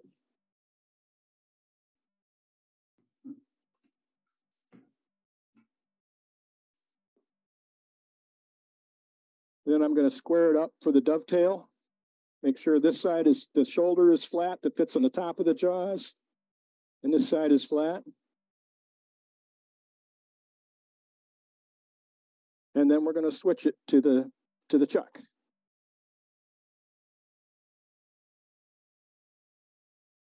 Questions, concerns, confusions? Concern. You really didn't show us the rings you had on the other end. I understand what they're for, but some people might not. Repeat that? The rings you got on the tailstock end to size your tenon. Oh. You know, you didn't really explain it, but you need to, yeah. This is just a simple little tool. The inside ring is my minimum tenon size. The outside ring is my minimum recess size. If the outside ring fits in a cavity I've made, the recess is big enough. If it's bigger than this inside ring, it'll fit on the tenon. And the big hole is so it fits on my quill, on my tailstock quill, which is where I store it all the time. This is the second one because it's 1 point. The first one ended up in the shaving, so I lost it. So thanks, Matt. Yep. I know I've shown it in a lot of my demos, so it's okay. Paint it orange. Yeah, that's a good idea. Okay, so let me switch to this document here. So this is the basic shape I'm going to go for. I'm not going to do the pedestal at the bottom. I'm just going to do a simple bowl, but that's where we'll start. And this is a cutaway view of that. Basically, the interior of the bowl follows the exterior of the bowl. The notes here are that the rim edges will be altered by offsetting the centers, and the pedestal is not necessary. Okay. What we've just done is we've just made the tenon. So you offset the headstock and then make the tenon. And my note says that all the offsetting is done at the point in time where the tenon is turned. So, and it drives the rest of the asymmetry on the piece. So this is my final slide in this presentation.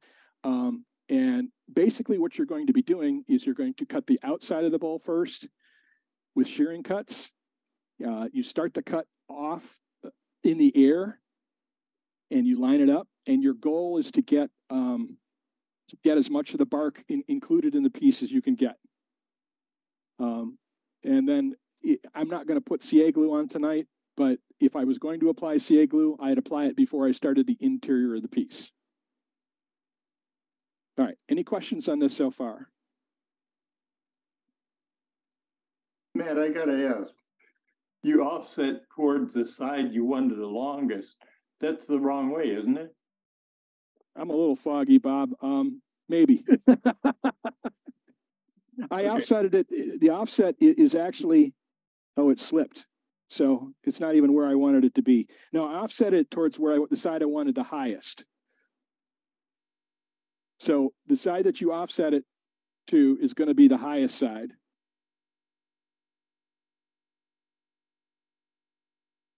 but it slipped when it was in the chuck, so it's now kind of on the other side. I'm not sure how this is going to turn out. So let me show you that. So I don't know if y'all can see this. Let me see if I can zoom it. But it's not where I originally put it. Just so you guys know. I don't know what's going to happen here, but that's what's going on.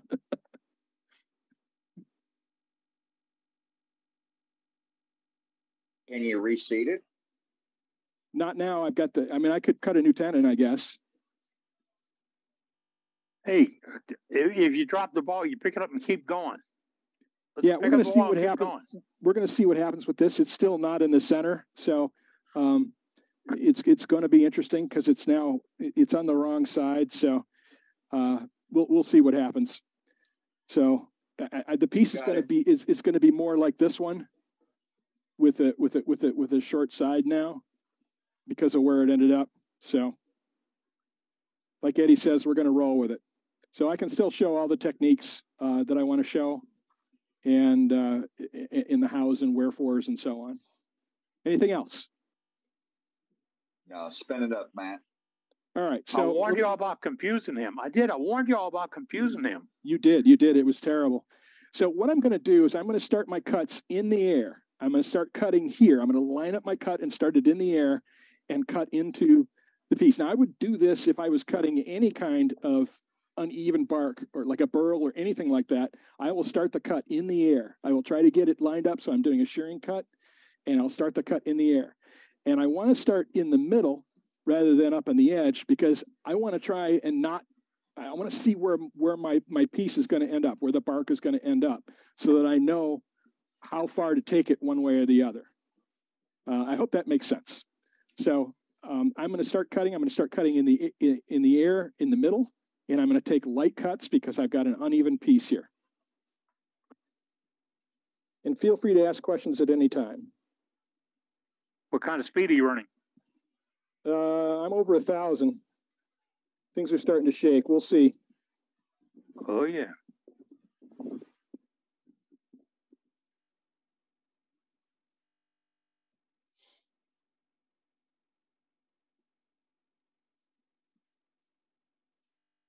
So, and let me show you what this looks like on the piece of wood. So I've got some parts of it that are cut into the bark, but some pieces that aren't yet. And this is why I start in the middle, okay, so that I can make sure that I've got the bark everywhere I want it. And you can tell where it's going to be low. It's going to be low here. So I'm concerned because I want bark all the way around. So I might take this a little lower yet, and we'll see.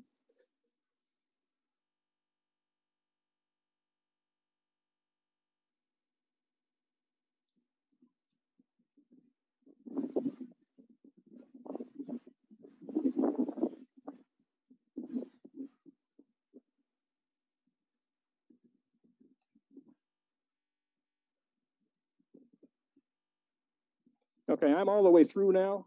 I can tell because I'm no longer bumping on the cuts, if you will. It goes smooth right about there. So this will tell me where I am. Okay, so I'm all the way through there. So that's my low side. So now I've got to be worried also about my high side. So I can take it up here, but I don't want to go any higher than that and save that. So that's what I'm going to do right now.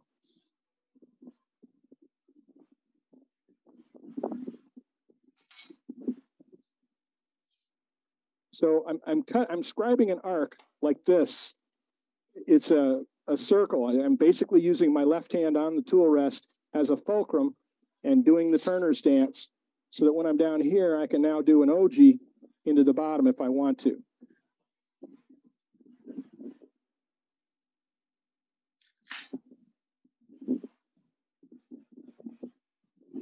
And this is where I am so far.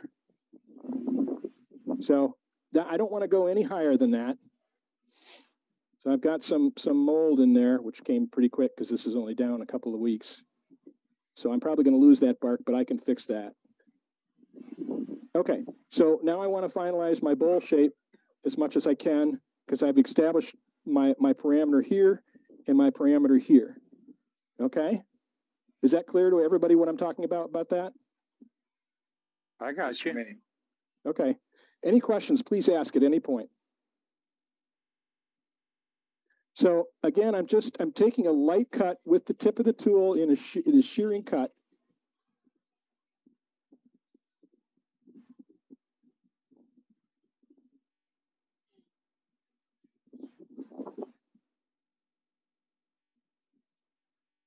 So, and I don't know if I'm going to get creative on the bottom here. Now, this next cut is a pull cut, and it is also a shear. And I want to get this up on an angle and cut it with the side of the flute because I'm trying to clear up.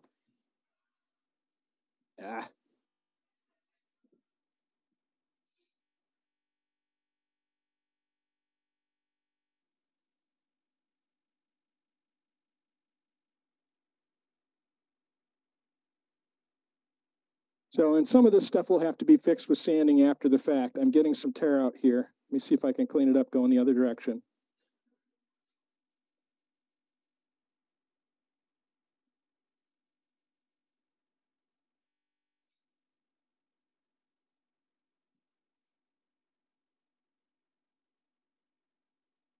All right, I think I'm pretty happy with that for now. I can get the rest of it later. That's a good smooth surface. Can you get that bottom out of the way so it's not messing with your cut? No, I don't want to get it out of the way yet. I want to keep it as solid. If I got to hollow the inside yet. I see. I want to keep as much meat as I can here. And I don't know what I'm doing with this yet. I haven't decided. So.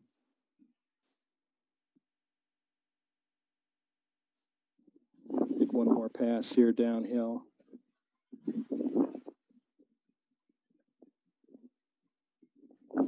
Two more passes. Trying to clean up a little bit of tear out I got here, which may or may not be possible.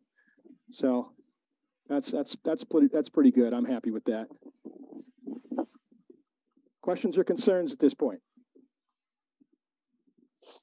Nothing noted. All right. Anything in the chat? I can't see it. No, there's nothing in chat so far.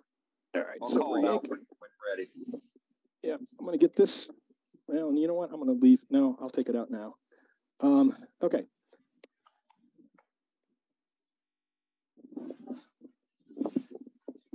So let me switch to this camera. Raise it up a little, maybe. Let me get my Turner's elbow device out of the way.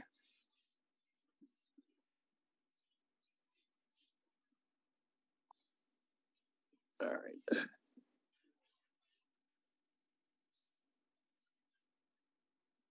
Matt, am I correct in that the tenon is also off center? Well, the tenon is, it was originally turned, and it drives the asymmetry, the non-symmetrical nature of it, if that makes sense. So the whole piece is off center because of where we put the tenon. All right. Now, is it the same off center as the top and bottom? No. The tenon is on center, but it's tilted. Okay, it's on center, but it's tilted so that I get the edge where I want it. Does that make sense? All right. Yep, I got it. Okay. Okay. Thanks.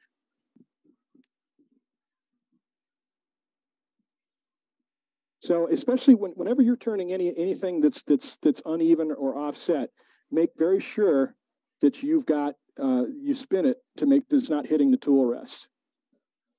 Okay, so there's a couple of cuts you can do on pieces like this, and one of the things I'm going to start with a push cut going into the center. I'm going to start in the center and push cut into the center, but I'm going to vary back and forth to clean things out and make room. I am also going to drop my tool handle, which raises my inside flute of this tool here, at the very end to take a light cut to clean things up on the edge. A light shearing scrape, if you will. All right.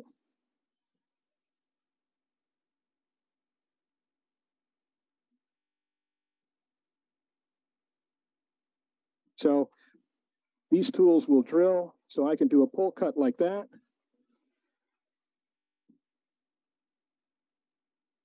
Which very quickly will hollow out the space. And I can do a push cut into the center But this is a little, because you don't have a bevel to ride on, this is a little less easy. This cut is actually cleaner. A pull cut. But at some point I'm gonna have to do a push cut in to clean things up. Something's rattling here. Might be my machine oil.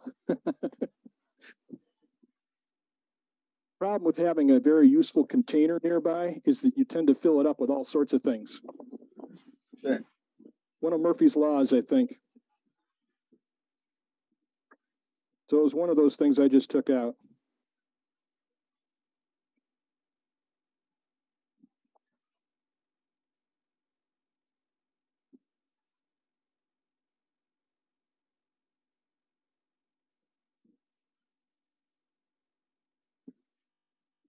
And you know he's not going to get a catch because they get that Worldwide Woodturners decal right there on his leg. I'm thinking that increases the possibility of a catch. I don't know. Don't mess with us, bud. So it's your fault, Eddie, that my lighthouse fell apart. I got a catch because I ain't got my stickers yet. That was a wood problem, Brenda. No, Thank Eddie you, just. I've been there with walnut, man. That's that stuff will come apart. You get those cracks in it. I don't like turning it because you don't know when it's going to smile back at you.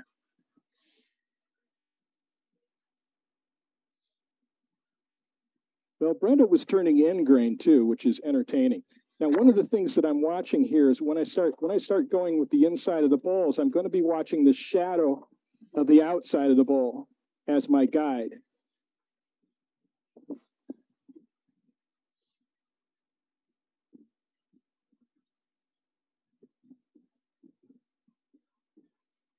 So there's the push cut to the center.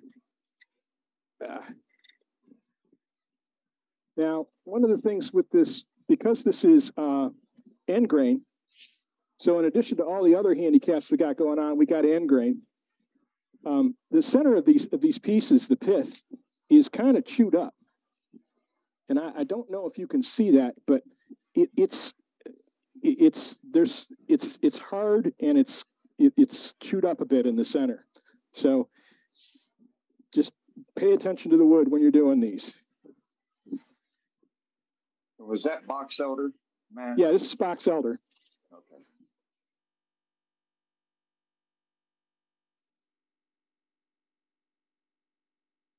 Now, my problem with doing this in a demo is that I want to rush it. I want to get to where, yeah. You got plenty of time. You're not rushed. Okay. So when you get on the edge, because you're dealing with an uneven edge, you've got to take really light cuts, and speed becomes your friend. And you can't push very hard. You can't push too hard at all. God, that really hurts. So again, I'm starting in the air in a shearing configuration. Okay, I get my tool rotated, so I'm getting a shear on the tip. So let's show that where I am right now on it. So I'm not quite out here at the edge yet. This is still the top of the piece of wood. So, and I've got some interesting sort of bark things here.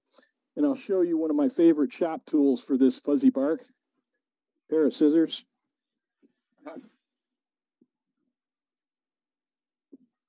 I have a green pair just like that. Yes, right, there you go. Shop scissors, I buy the cheapest ones I can find, man. You can coat them in CA and they make an interesting feature. Yeah, well, yeah. Yes, absolutely.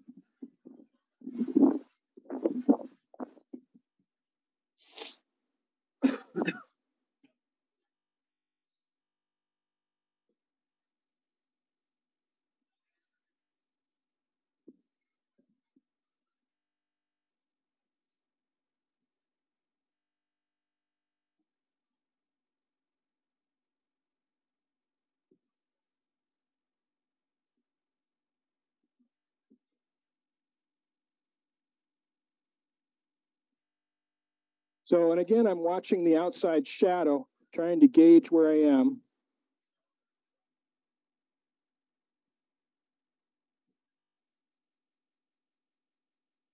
And not lose all my bark. I do, frankly, I do expect to lose most of the bark, but I expect to be able to keep the natural edge, which I can then augment with a torch.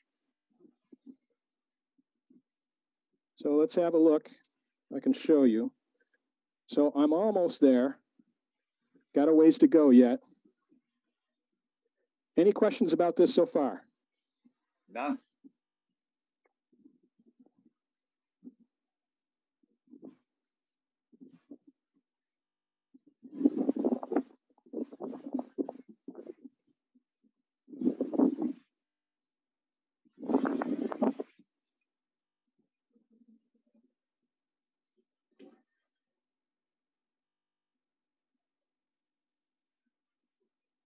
And I'm looking at shadows here.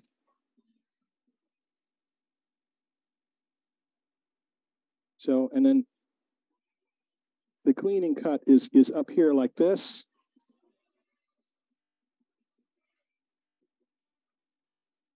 Let's have a look. Okay, I want to go, I'll try to go a little thinner. Famous last words, right? Right. Stand by. So you can see how steeply I've got the tool tilted. I am getting a cut here, but it's a sheer cut. I just lost bark. Just lost more bark. That's a sweet cut. It really is. So you can push until you're right near the edge, more bark. So, and this is a very, very light cut through here. And all I'm doing is just sort of cleaning up the edge when I do it. And you sort of, you're working with a feel there, and you can see all the bark I've lost. But that's a pretty decent end there. I don't know if y'all can see it, but I'm not unpleased with that. Okay.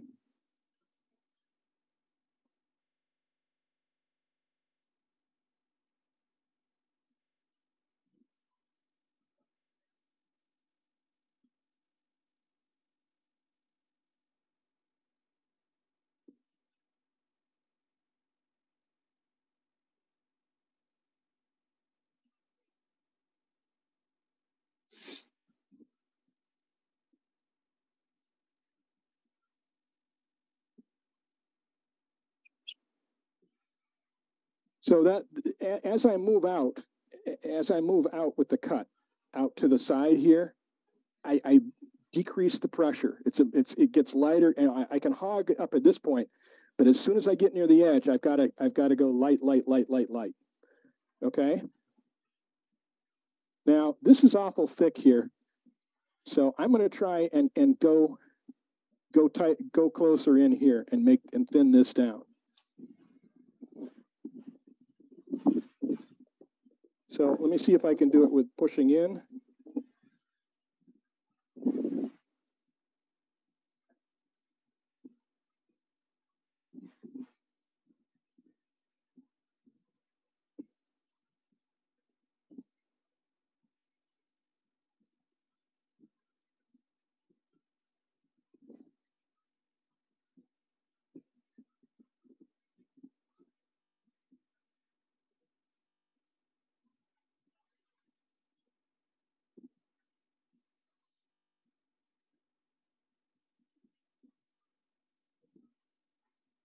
All right, let's see how we did there with the thinness attempt. That's decent, although it's a little thick here still. I don't know if y'all can see that. Let me switch to this one and show you. So this is what I'm looking at. It's, I don't know, 3/4 of an inch here, or 5/8, but it's thicker here. So I don't know if I'll be able to get a consistent thing, and I got all this fuzzy stuff sitting around. So, and that is interfering with my cuts. So I'll use this tool again.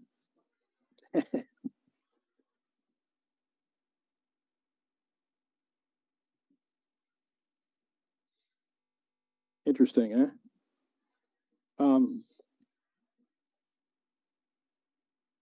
Okay, so I've got to make that thinner up in here. Get that thinner. Okay. This is going to be interesting because I'm a little thin on the edge. So we'll see if I can get it done.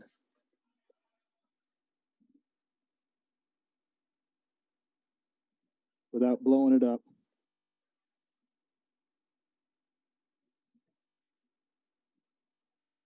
It's pretty thin. I better be careful.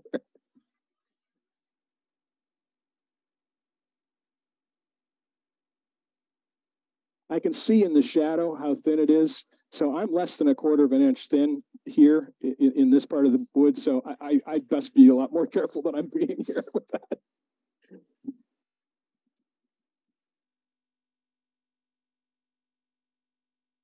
Questions, comments? Just a little off the top.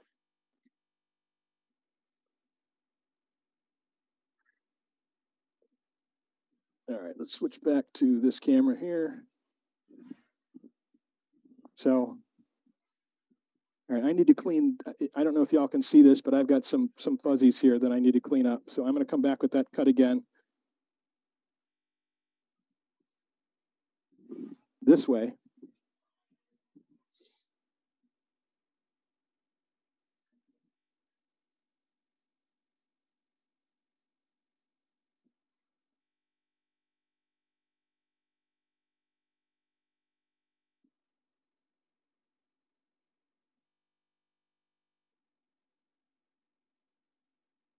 That's probably pretty good. I see a little bit of a tool mark here.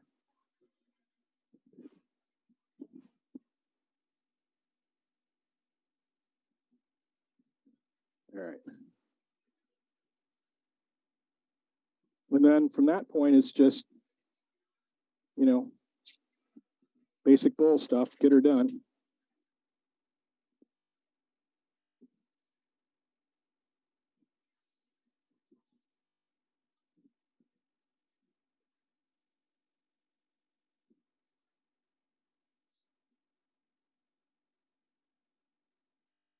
It's very rough in the center here due to the pith.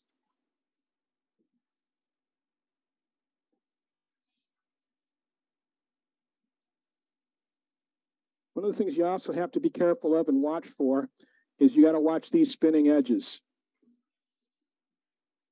because they're there. And if you catch them with your hand, you'll pay for it. So I'm pretty happy with that. Well, this probably sand that out. Yeah. All right. I'm doing something I shouldn't do.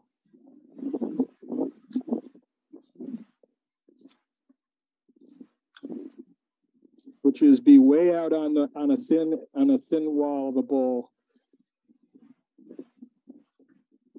And it worked.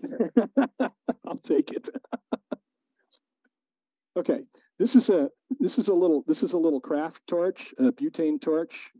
And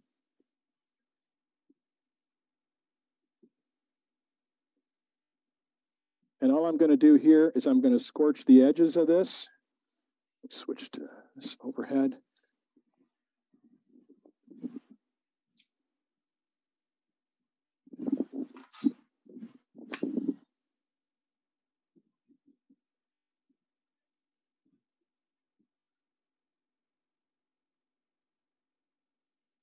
Hey, Matt. So, Sue, yeah, my fire extinguisher is right here. Hey, Matt. Yes, ma'am. Heather says she just sat down for break. So can you start the demo over again? Yeah, I got one more piece of wood. I'd be worried about even all that fine sawdust on the lathe bed and stuff. I would be worried about that fire extinguisher or not. It's soaking wet. It's really wet. So I hear you, Scott, but it's wet. So that's why I'm not worried about it. All right. And it's sticking to everything. So this is just water. Making sure it's out.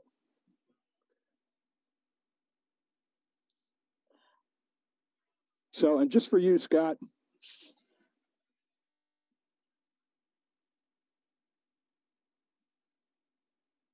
Okay. And just, fire in the shop around the lathe is a dangerous thing. You got to really keep an eye on it, be safe as much as you can. So. Yeah, you're absolutely right. Yeah, especially if you're using fire in any way. All right, so I'm going to put a small foot on the bottom of this and take it off now. Any questions on this so far? No. All right. I like it. Yeah, so you can see that I've got one end. Let me back this one up a little bit here. If I can. Let's try this. Nope, that's the wrong one. That's the wrong one. Okay, so you can see this, that I've got one side is longer and higher than the other. Okay, so I've accomplished my goal here, and I was correct in that the one side is going to be a lot lower than the other side. Okay, that's got a good look. Yeah, it's very interesting. It's got a very good look to it. So let me get this right here, so I can get in here. You make it look so easy to do. Yeah, well, and one of the keys to turning anything like this, where you're dealing with natural edges or uneven wood, is that you want to be able to, the faster you can go, the better you are, and take light cuts. So, let the tool, don't let the wood control what you're doing. Let the tool make it work, if you know what I mean. So, and I've got enough here that I could probably do a little pedestal, but in the interest of time and energy and not putting anybody to sleep, I'm just gonna take it off. Oh, you're not going to make a pedestal? You want me to make a pedestal? Yes. Yes. Yes. Okay. As you request. You really shouldn't have asked for a vote there, man. A little bit of effort. Well, I don't mind. You guys, That's the easy part. I'm not watching the time, so. You got plenty of time. Okay. Oh, we don't worry about that. We don't worry about that. We worry about the demonstration. So. All right. So what I'm going to do is I'm going to make sure that I've got enough room on the bottom of this piece to part it off. Okay. So that's going to be the bottom of my piece. Let me check to make sure I'm all the way through on the pedestal, because I don't think I am, and I'm not. Okay. Go a little thinner on this. So.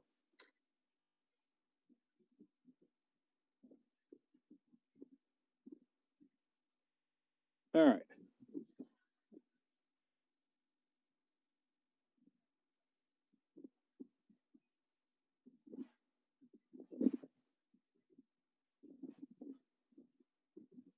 So what I'm doing here is I'm just going to sort of round this off a little bit. And then I'm going to make that curve work really well and blend. Oh, watch your fingers, Matt. Okay.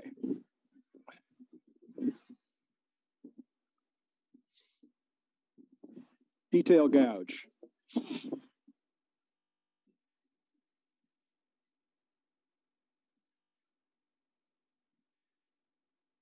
Let's put in a little bead here.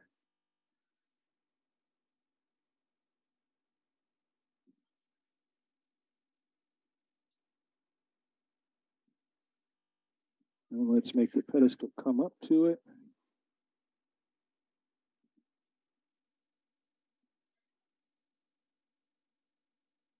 And let's get out the old picture hanging wire on handles burning device.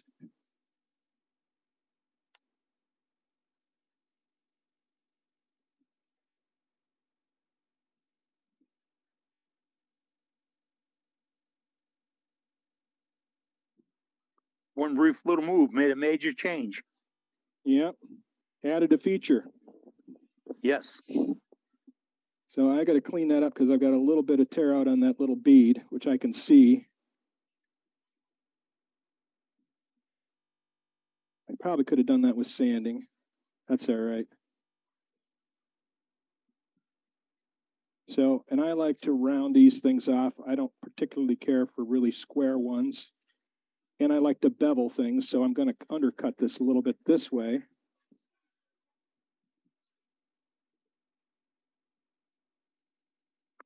Makes them appear like they're floating on a table rather than sucking down to it. Yeah, and I want this to be a little concave, so I'm going to concave it with the edge of my tool there, using it as a scraper. And then I will take my handy dandy Benjamin Best parting tool with the super secret grind on it, which y'all have seen 100 times, and undercut this. Secret. Secret is 15 degrees. Now everybody knows. So one of the things I like to do with the parting tool is I will use the side of my parting tool as a sort of a scraper to round off corners like that. So it's already at an angle. So I'm actually getting a slight shearing angle as I do that. So I get a fairly clean scrape.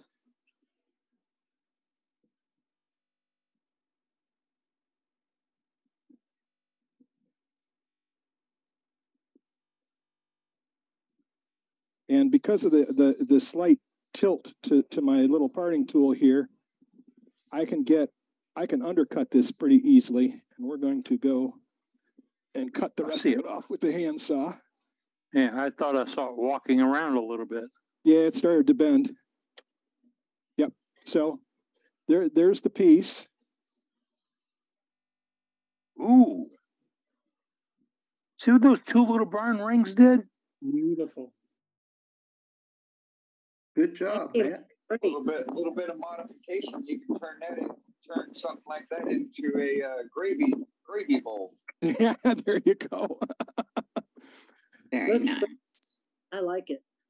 Okay, so the little parting tool, it's just a simple Benjamin Best parting tool, but there's a slight angle on the end of it here. And I don't know if y'all can see that, but that angle is 15 degrees. I tried a couple different ones, and the one I like the best is 15 degrees. And the tool itself was $15 new, so I figured that I could shred it to my heart's content and I wouldn't be too bothered about it. So this is how I use the torch to simulate having bark on a piece that loses the bark. Questions on this at all? Would you sand and finish that on the lathe, or do you let it dry and warp, or what do you do? I will sand much of it on the lathe. I will sand the interior on the lathe. I will sand the edges on the lathe, trying very hard to not roll over the corners, either this way or this way, okay?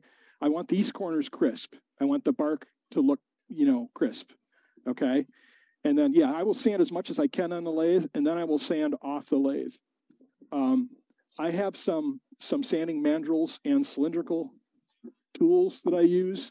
For instance, this is one of the cylinders. This it's got a metal core, a foam around the outside, and you just buy cloth back sandpaper and you wrap it around and lock it inside. And this goes in my Fordham, and they make them with 1/8 inch shafts. I have some for the Dremel too.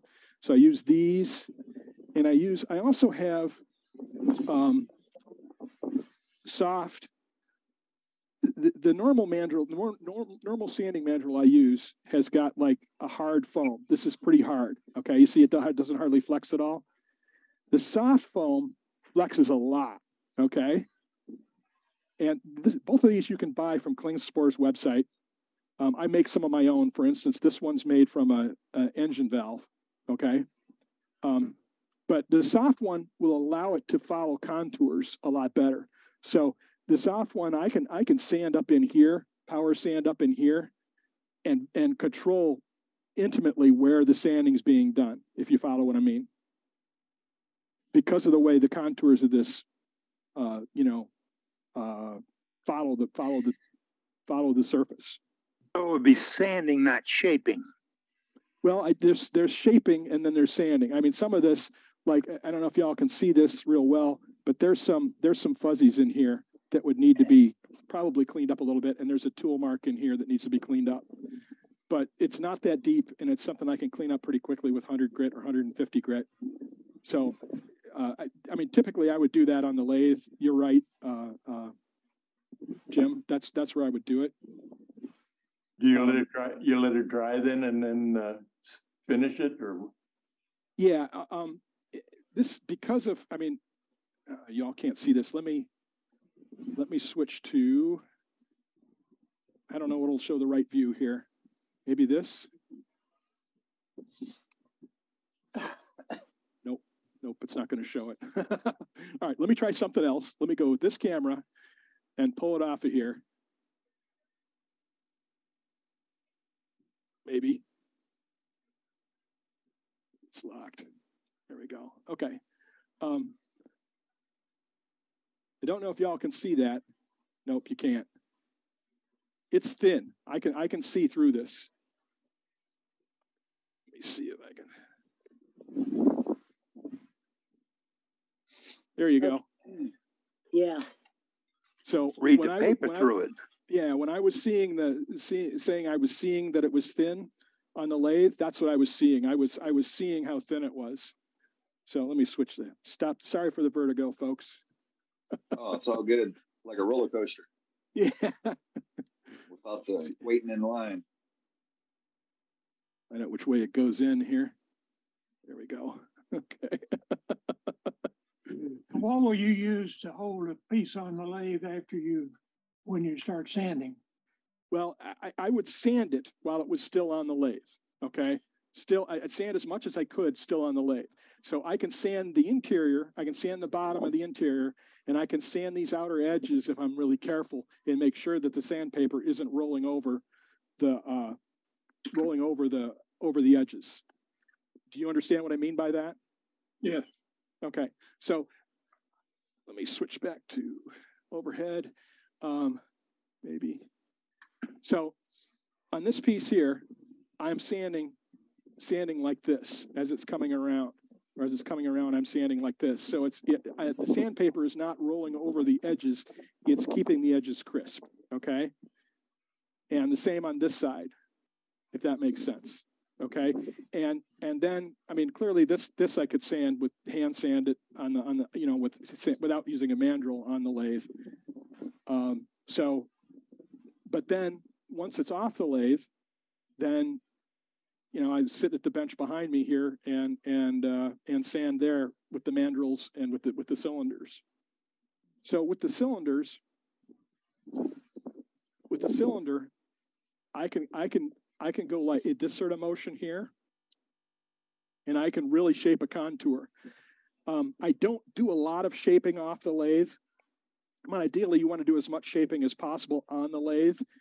And with 100 grit on the lathe, you don't want. I don't want to spend spend hours shaping, right, with sandpaper. But the beauties of these is that it'll let you follow a contour at will. So I can angle this correctly so that I'm following the contour and a little bit of pressure, and I'll get a really good sand. This is 400 grit, by the way. So, I could clean this up, and it's box elder. It's fairly soft, so it'll sand up pretty easily. So. Right. Yeah, folks. Normally, like other pieces that you do, all the sanding is done while it's still attached to the lathe. Yep. You don't dissect it from the lathe and then put it in your lap and commence the sanding. Matt, do you have a link to those sanding tubes? Or cylinders? I will find. I've got one or two that are still in the bags.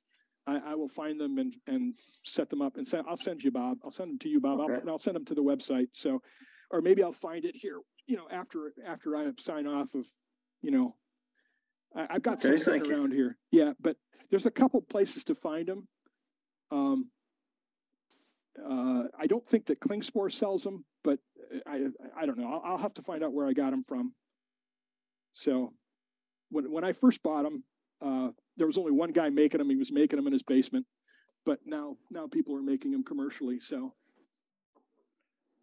actually, Matt, Harber Freight has them in a set of about 6 or 7 of them, and I love them.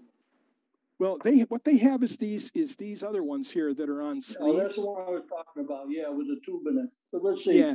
No. Yeah. It's got is that the one with the metal sleeve in it? Yeah, it's got the paper on.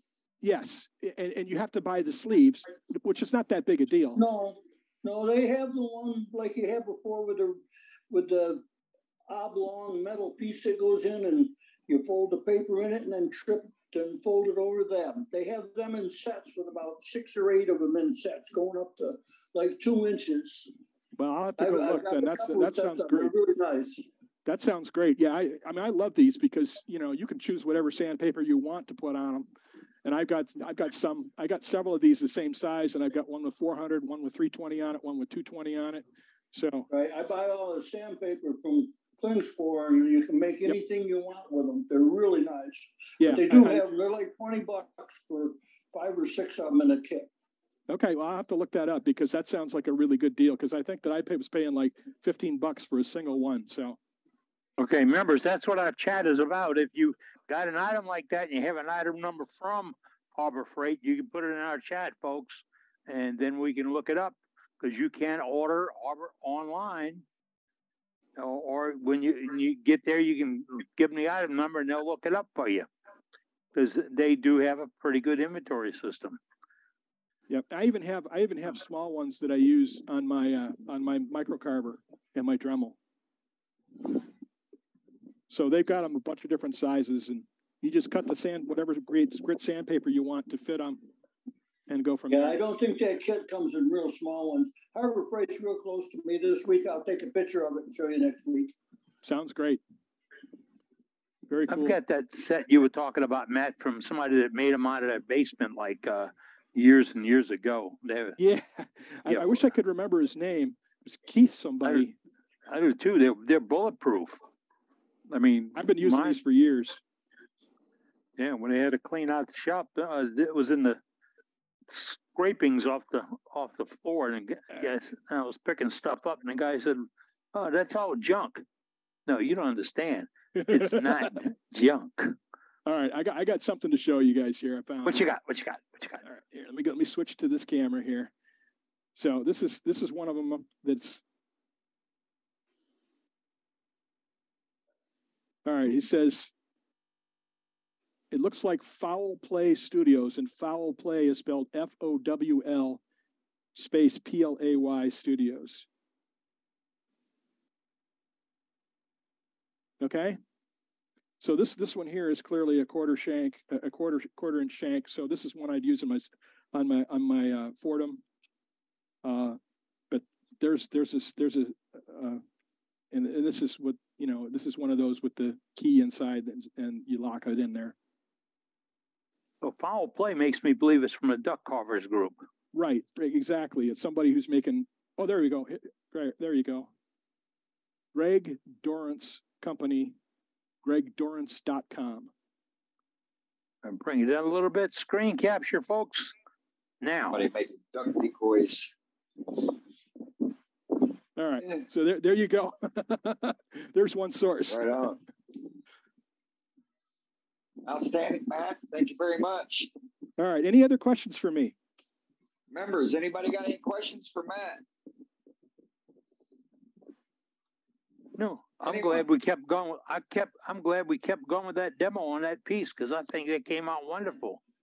Yeah. Well, yeah, and it did exactly what I wanted it to do. So, you know, I mean, how do you argue with that? You know what I mean? It's perfect. No, you can see how thin it is. Yeah, now oh yeah. Great demo, man. Thanks a lot. My pleasure. Thank you for the opportunity, and I enjoyed doing it. Oh, always. Thank you. We'll get you signed up again here real soon. I'm sure of that. Thanks, buddy. Yep, my pleasure. All right, Captain, let's go back to you. As always, folks, he is a member of this group. We don't pay for demonstrations. We ask our members to come forward and say, show us what you can do. And we just saw it. And I get a kick out of somebody, how'd you do that? How'd you move that over? And all that. You know, he had a plan going in, and something didn't work out just right. Guess what? Took the ball, punted it, and still got the field goal. And it was pretty good. I like what he came up with. So, you see, it doesn't always have to get straight in lines before you kick it. And I think Matt did a really good job for us. We look for that. If you got a demonstration you want to do for us, or you'd like to share a tip or a trick or whatever, and you say it, all right, I got something, but it's maybe 5 or 10 minutes long. Which makes up an hour, a whole bunch of 5 and 10 minute pieces. And that's all we look for. And you may have a tip or a trick here that we don't know about. I mean, just now, he pulled out the little sanding drum, and I have those. And it's the same one. And when I ordered them, it's a long time ago, and I was doing a lot of modeling work and puzzles and stuff, but I was looking for some detail work to work out curves and stuff that I could work with on my Fordham, and that's how I got them. And I've always thought that this will be handy when you do the inside of, if you turned a box or a jar or a lid or whatever, and you got it all sanded down, and then a couple of days later you realize it grew some fuzz. You can go and clean up the fuzz. So those little tools are nifty. We got a couple of sources for them. And now you've got the sources also. And that information will be here on our website, in our chat. And before you leave tonight, save the chat, put it away. I don't think Donald is with us in Australia tonight, but Donald says save the chat. That's how it goes. Tonight's demo was pretty good. We got a good one lined up for you next week. And if you'd like to get on schedule, the way you do it is, I want to do a demo, put it in chat. Dane Chandler sets up our chats, sets up our programs, and he'll contact you, put you on a schedule, get you all lined up, and we'll get you put into the program. Now, if you have something to share with us, that's a tip or a trick or an idea or a jig or a rig. I mean, we were talking about the detail gremlin or the detailing elf, and we had 3 or 4 members say, hey, I got one right here, I can show you. That's what this is all about. Because not only can you get an idea, you see how it works, get to thinking about it. Some of those tools that you can make in your own shop, come up with, and it comes from these, little thinking at all. And the same, now, all right, so you look at that detailed gremlin and you think, what else can I do with that? Well, take the burr out of it. Take the burr out, all right? And you got the handle. It's got a bushing and a bearing and a pivot line. Well, let's take your little pad sander that Matt was using a few minutes ago and snap, because it will snap right in. Snap right in there. And then you've got a self-powered sander. So you see, you've just made a tool handle that's almost non-restricted. You made it yourself. It's handy as can be. And it's very versatile. You can do a lot with it. So give those ideas. That's what we talk about. And each week we share ideas from members. And one of the fun ones, we do these projects every once in a while, is we're calling tips and tricks. Well, we ask our members to bring on something to show us. One of really the push has been to call it the Jim Duxbury Hour. We go to Jim Duxbury's shop and root around and see what he's got, because he's always come up with these little things. A while back, he showed us the Duxbury jig, and there was an offset eccentric jig, and the details on how to build one is on our website. But if you get a copy of the recent, just came out, Wood Turning Magazine, this is the British-made version of Wood Turning Magazine, a really good wood turning magazine, not art, wood turning. You'll see these articles by Jim Duxbury, which includes these items and other projects. And they're all simple projects or projects that novice turners can get into, but they give you ideas and technique of where you can take your turning. And if you check that out, somebody put it in chat tonight. They ordered theirs through Amazon, but there's a couple other links where you can get it. And you get it, and you won't get the paper copy, or at least I don't. I have it. I get it on my iPad, and I can read it, and I bring it with me. We mentioned plates and platters, gallery photos. We've talked about it. If you got something like to show in gallery tonight, throw it in there. just say, I have something to show. And Matt, you know, sometimes when you find a bad penny, you just can't get rid of it. You really can't. We found a bad penny. It's Matt Harber, really. And I don't want to get rid of it. I want to see if we can polish up this bad penny. Matt, do you have a decorating elf available that you can show us a little quick demo on? Because talked about it, but some folks say, yeah, I don't understand how that thing works. Do you have one available? Absolutely, Captain Eddie. All right. Absolutely. All right, bad penny, show me. Okay, let's switch to overhead view and pull my camera back a little bit to show. This is a piece of what I think is spelted maple, something in my shop. It's just been trued up. So the way that I will do this is I will put it against the piece of wood like this and drag it to create a texture. So this is it on the spindle.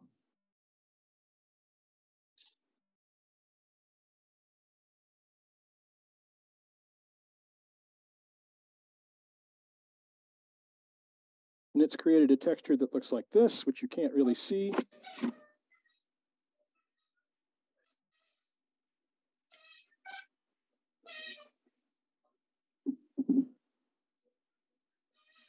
What speed were you turning at?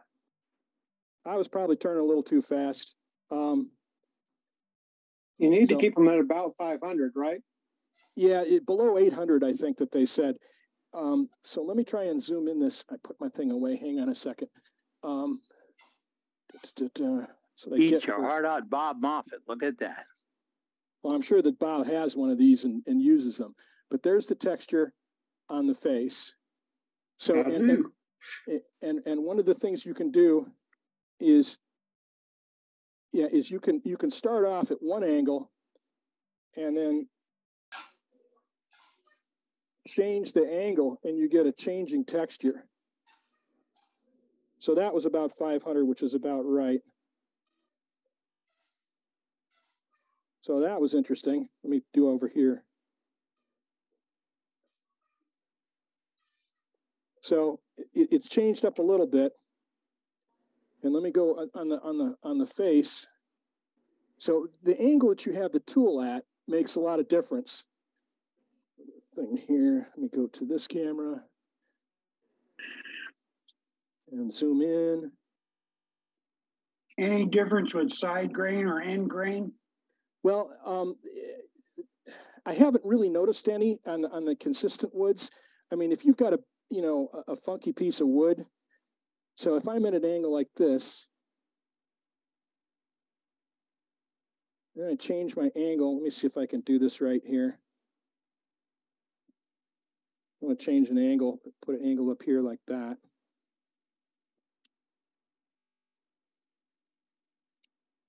So one of the things that this tool comes with is it comes with a brush that has the, let me see if I can find it here real quick. There it is, or maybe not. All right, it's not where I thought it was. I'll have to find it. It's a hair brush that has the bristles all cut off. Okay, and what you do is you then take that over the texture. So this is the tech. Can you guys see that? Not very well.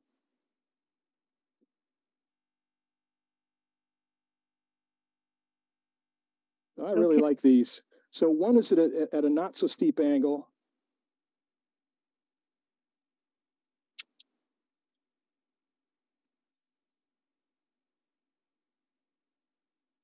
And one is a little steeper angle.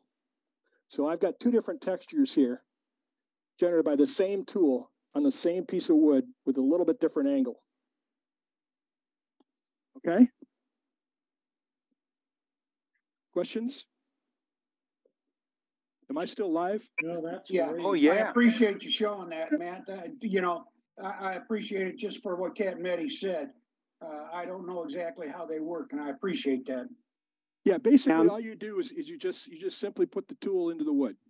Yeah. So the things where it gets real interesting is it gets real interesting in the middle.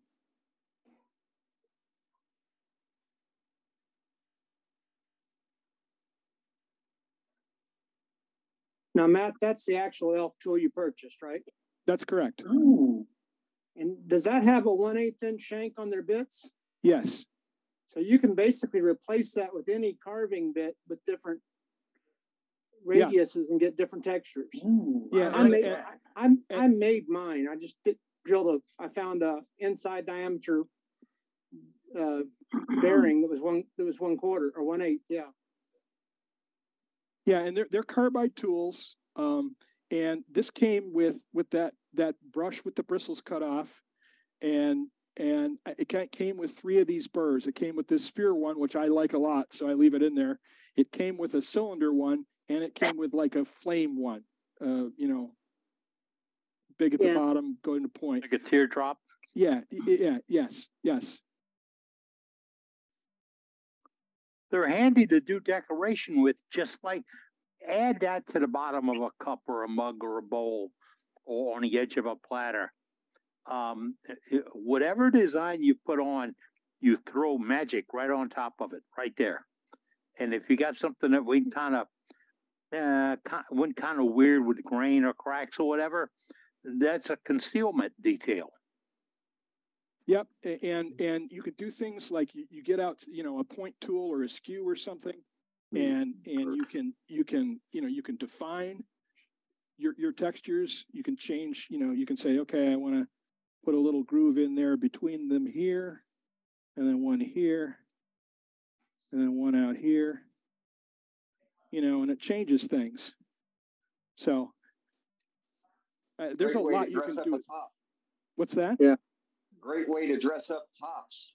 Yeah, I use them for making tops a lot. Yes. Yep, tops and box top lids. The tops of things like vases. Medallions. Making medallions. Yeah, exactly. There's 101 uses. Yes. So space ALL. Hey, Matt. Yes, sir. Paint one and then do it and see what you get. No, I've done that. I've done that, Joaquin. Yeah, just show the people. I'll have to dig it up. But one of my favorite things to do is to paint gesso on it. Well, I don't mean paint, but your marker there. Mark that blank spot and use that elf on top of it. Oh, on top of the paint? Yeah. All right, with the marker. Yeah. Yes, All right. Take that out, the outside white rim there. There you go. Yeah. Yep. Put it in there real dark as you can. I know what you're getting at, Joaquin. I do that too. In some cases, it works out better. I don't know that it will in this one. Yeah, this black isn't working real well, so I may have to. I don't know what I did with the pink. Maybe it's on the ground in the shavings somewhere.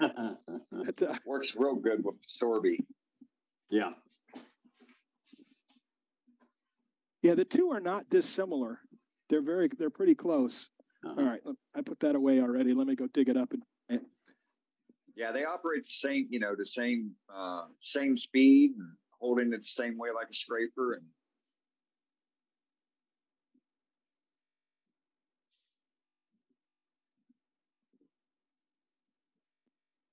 yeah, one of the temptations is to just jam it in there and leave it for a little bit. Yeah. Right. Oh, that's cool. Thank you. Yeah. Okay, let me zoom in on that so y'all can see it. Whoa. It's a little clearer. I like doing it that way. Yeah, I do too. Because you got shavings and everything there that you're trying to paint over, a roughness. Yeah. And it seems to leave a clearer design. Very cool. Yeah. I bet it works real well on stuff like black lacquer and stuff like that too. Yes. Yes. Especially on a harder wood.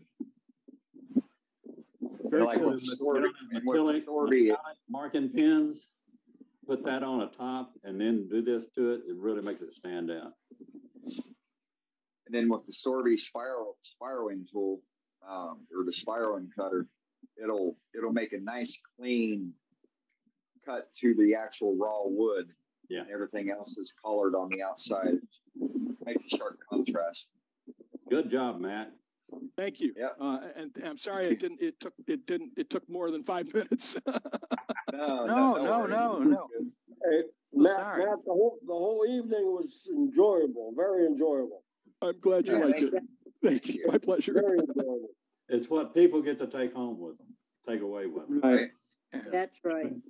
See, when we get a chance to get a demo, we take a demo. We do. And folks, that stands for anybody. Anybody's got an opportunity. Everybody's got an opportunity. And if you got something to show, share with the group, explain or detail out, just jump right on board. And we'd like to help you with it because we're here to share, not lecture, not proclaim or anything else. Just share. Want to see? That's a nifty little thing. And somebody said do it to tops and stuff. If you're all right, Brenda, stick with me. You've done this and you had that little blowout thing around the top edge. And you kind of got your heart broken a little bit over it. You've got a detail like this. You can run it or retrim that around the top, turn it and run that groove, that detail groove around and change the profile of your piece. And guess what? You took what hit the floor into a little piece of art that fast. Yeah, amazing. So we're showing you little techniques on how to get into these things and how to fix them. Terry already threw up the quick change drum set from Harbor Freight. It's not as small as Matt's number, but he put that in the information is in the chat tonight. So before you leave tonight, go ahead and save the chat because that's what we do. You see, it's in here. It's where you need it at. You got a gallery item you want to show tonight? Pop it into our chat and say, I've got something to show, and we'll go right to you. Who is it? Well, we got this famous guy here, you know. Keep talking about him getting published and everything, but is it famous? Guy right here. Yeah. Is it famous or infamous? I'm waiting for his wife to come on. How you doing, sir? She's got a piece, but she won't show it tonight. Oh no. She's hiding. Read it. Anyway. I want to see it. Joaquin started this last week. You remember that? Yeah. This is done on I don't know, piece of about 2-inch thick, whatever. But that one's offset about 1/2 inch. This one's the same kind of thing. This is done with a duck's jig with the tenon on this end and offset so that it's tangent on this side.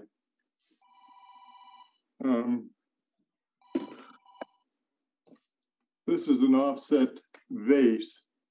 It takes a file in it like that. Nice. Whoa. I like that. I like that view. Yeah, that's neat. Anyway, this one is done. This has a common center on the bottom here, and it's offset this way for the first cut and this way for the second cut. But on the common center, this is the same thing done, only this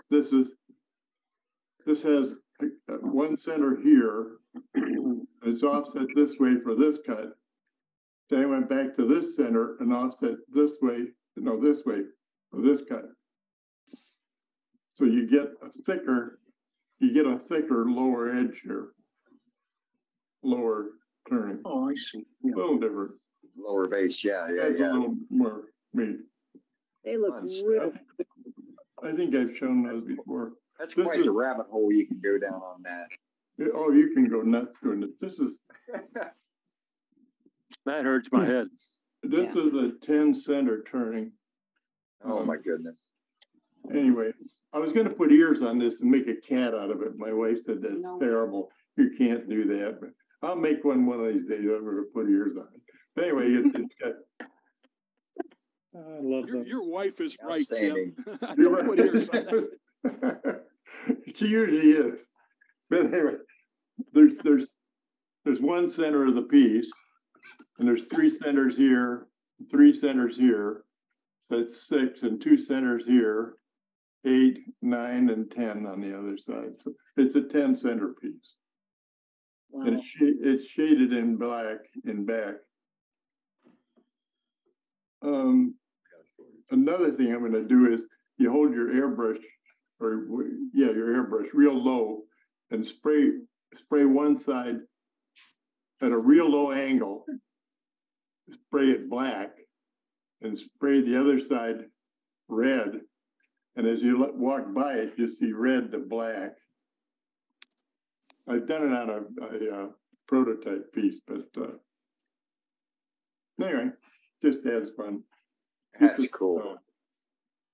The mounting was on a flat plate, base plate, and the screw holes were like in here. This was square, so there were screw holes in here. Yeah. So you can shift it all around and do whatever you want with it. But okay. That's beautiful. That's nice. fun. Yeah, badass. That looks like a good demo, Jim. Yeah, it is. You'd be up midnight. I've shown those, I think I've shown these other ones. This is done on the Dutch jig too, but this is a 4-lobe 5-center turning. Each one of these is a setting. On the Dutch jig, it's the same setting, same offset, and then the piece is indexed on the tenon, on the tenon. Cool. So 4 would be 90 degrees each way. So, and each one of those is the same lobe. And you can go nuts doing it. This is I forget what this is a 6-center, 8-center, something like that. But same kind of thing. Good stuff, Jim. That's it for me. All right, thank you, sir. Thank you much. Can't wait to see what you show next week. Yeah, me either. All right, let's go to Wisconsin. Hey, Scott. I just wanted to show handmade elf tools. I made my own. So that's just a piece of pipe with a bearing in it and a magnet to hold the tool in. And then I made one out of an old broom handle. The same general idea. Nice. So you can save yourself some money if you want to make your own. That's a good idea. Good idea. And everybody's got bearings. You could use your old bearings from your bandsaw. Yep. So this one, if you get the right size bearings, all you got to do is push them in here. And then I took a hammer and just peened the end of that brass pipe over so that it couldn't pull the bearing out. Right. Yeah. So that bearing floats in the pipe a little bit down to the magnet. The magnet I glued in from the other end. Oh, that's cool. So, and you could put a handle on it if you wanted it longer. Right. Good idea. I have to make new. I don't have any of those. I gotta. But it's pretty easy to make out of that brass pipe because it's thin enough on the end that you can peen that over and just hold that bearing in. Use a ball peen hammer and hold that bearing in there. Yeah. It's a real economical way to hold that bearing. For sure. Thanks for sharing. That's all I got. All right. Let's go to the professor. Professor Rowe. Oh, you know what? He's got his hand out. Watch him. He's got his hand out. We've experienced this with this guy 199 times. Gimme. This is meeting number 199. And 199 meetings ago, this guy came and met us. And he used to wear a lot of green outfits, a whole lot of green. He's got a green hat on, but it was a different company. And he had his hand out, and he was looking for gimmies. And he's back again, folks. This guy right here, him right here, he has got his hand out looking for Freedom pens. That's right. Freedom Pens. Doug is retired Army. The Army, hey, the Army's never recovered from letting him go. All right? I mean, you know. Or maybe they're doing better than ever. We go either. All right. But Professor Rowe. Wearing a pink dress. Hey, don't start him. Don't get him started, please. I can pay him. But Doug collects pens for Freedom Pens, and there's a fall mission to get pens to our troops this fall for the holidays. So this is it. So here's my quick sob story. As Eddie said, I am retired now. My infantry battalion is heading over the pond again. And specifically my company was Charlie Company. A lot of those guys in that unit that are going were my soldiers. As a matter of fact, the first sergeant of the company now, of Charlie Company, was one of my squad leaders when I was a platoon sergeant. So I still have a lot of deep connections in that company. So that's who I want to prioritize the pens for. If I get more than I need for that company, then of course I'll start feeding them to the rest of the battalion. When I left, it was about a 600-man battalion. I honestly don't know what their strength is right now. But I'm gonna try to raise about 150 pens, and that I know would get my company covered. I called the first sergeant. I said, look, it's bugging me. I know you guys are going again, and I'm not going with you, but here's what I can do. And I stepped up to be their family readiness group leader person. So essentially, I'm just gonna be the go-to person when families need to call somebody to say, hey, what's going on? Why haven't I heard from my son? You know, whatever. Then hopefully I can, you know, answer those phone calls for those people and just do what somebody did for my family when I was gone. So that's what I'm looking for the pens for the troops. The address you sent to folks is in our chat tonight. It's in Prescott Valley, Arizona. And just send your pens. Put a card with your pen. Tell them who you are. Give them a note of thanks. Remember, you're thanking the people that make your freedom work. You're thanking the people that give you freedom. And they serve at their pleasure to serve you. So please, jump on board. Turn one pen, turn 50 pens, whatever you can turn. Every single one, really a beat in this drum, every single one does matter. And it's not a BS thing. It really counts. If you've been there and you received the gift from home, you understand what it feels like. So get on the other end, give it to them. So, all right, Doug, what else you got tonight, sir? I'm sorry. I did make something this week. So I made a odd-shaped bowl. I like that. Wood material. So I don't know the specific ficus, but it's a ficus tree. It's normally an indoor plant, at least out here in Arizona. That's how most people grow them. When you walk in the house and you see a tree inside the house, it's usually a ficus. This one had gotten so big, my buddy had transplanted it from pot to pot until he didn't have any pots large enough, and he actually planted it in his yard. And they wound up moving. They lived next door to my mom. And when the new owners came in, they cut the tree down. And my mom went over there and she said, can I have some of that wood for my son? And so this is like this still has the bark on it. So you can see kind of the color of what it was. It's not a very pretty trunk at all, but it did have some really gorgeous leaves on it. At any rate, my buddy has no idea that I have the wood and that I turned that into a bowl for him. So hopefully here sometime soon, I'm gonna show up at his house and give him that. He gave me some other construction lumber when he was cleaning up at his house that I'm also gonna turn into a bowl for him. But I think that one's a lot more to him. Yeah, it will. Good job on that, by the way. Yeah. Thanks. What'd you put for a finish on it, Doug? That one's just sanding sealer and spray on lacquer.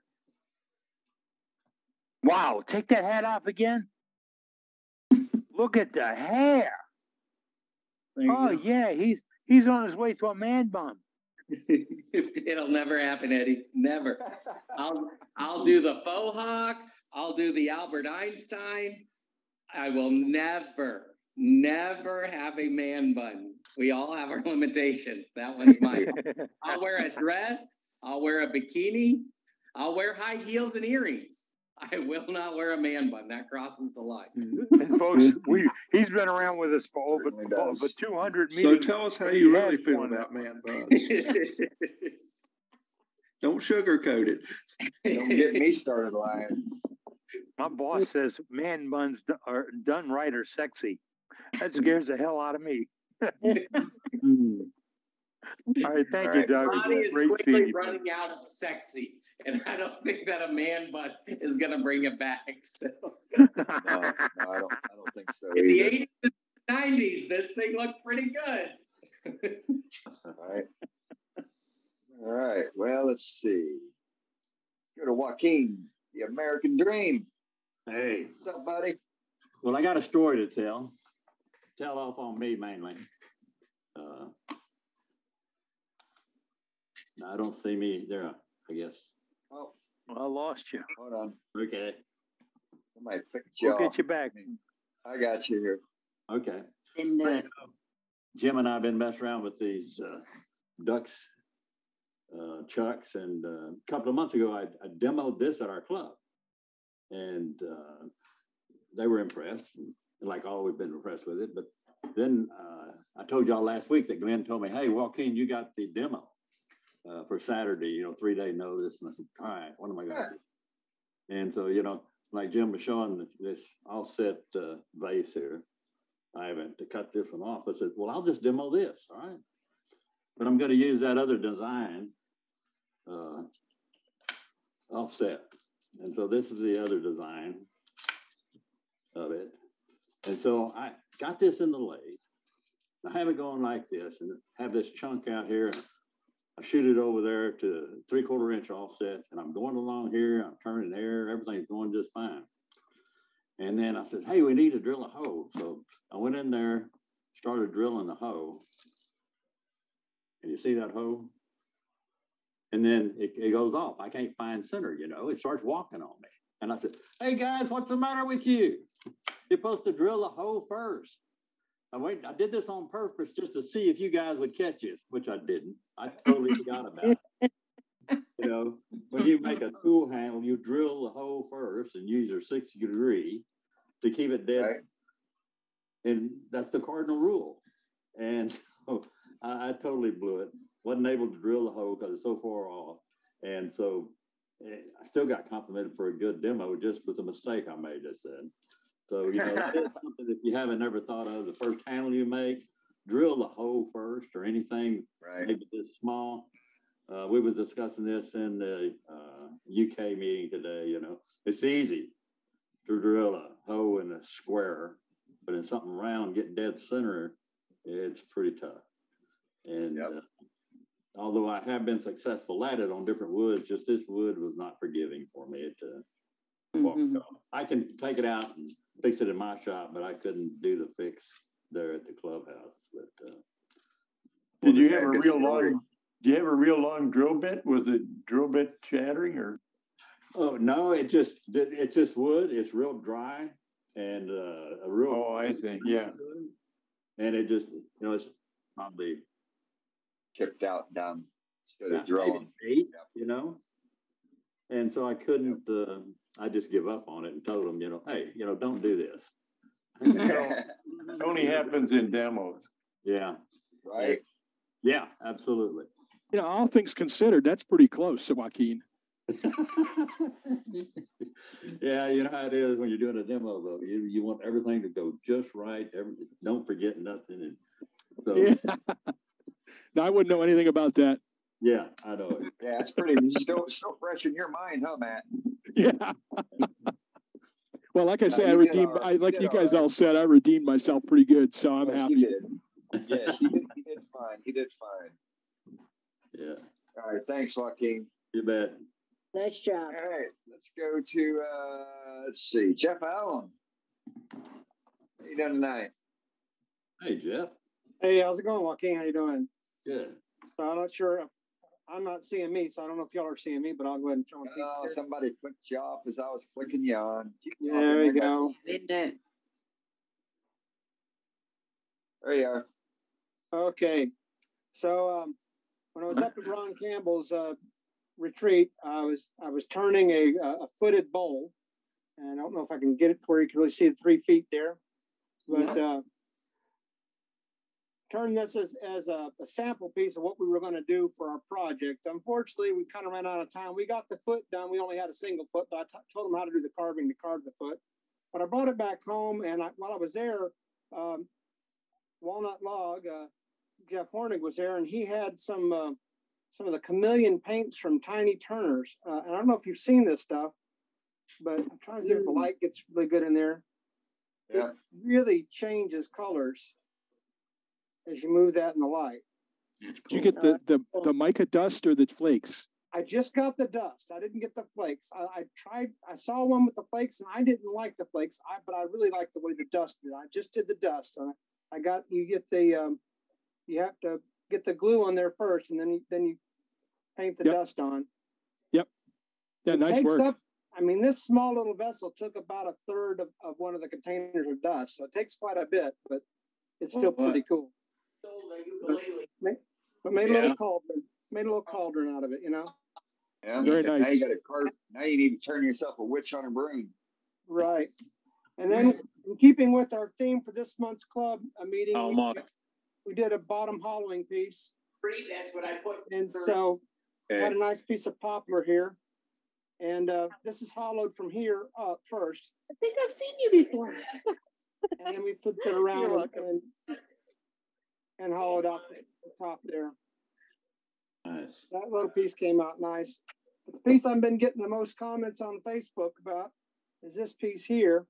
I turned a goblet out of ash, and then I burned it, and then I went in and stained it a dark red, both inside and out. The outside was burned, the inside wasn't.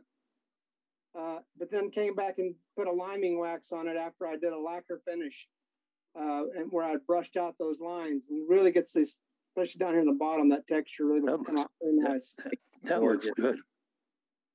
So just 3 little pieces I got to do. That's the fun of being a weekend Right on. turner. You don't get to do a lot.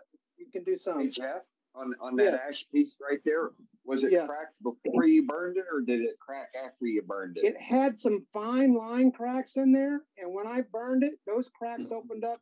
This one here is probably probably about a 1/4 inch wide, and as it cooled back down, they closed again. But that's been my experience as well with ash. Yeah, but I kind of like the cracks. I think it kind of sells it, to be honest. Oh yeah, shoot, I love cracks. That's that's a great piece, Jeff. Very nice job. Yeah, nice job. I like the liming wax effect. Yeah, I love the liming wax. I want to try it with a gold liming wax, but I got to buy some. I only have the white right now.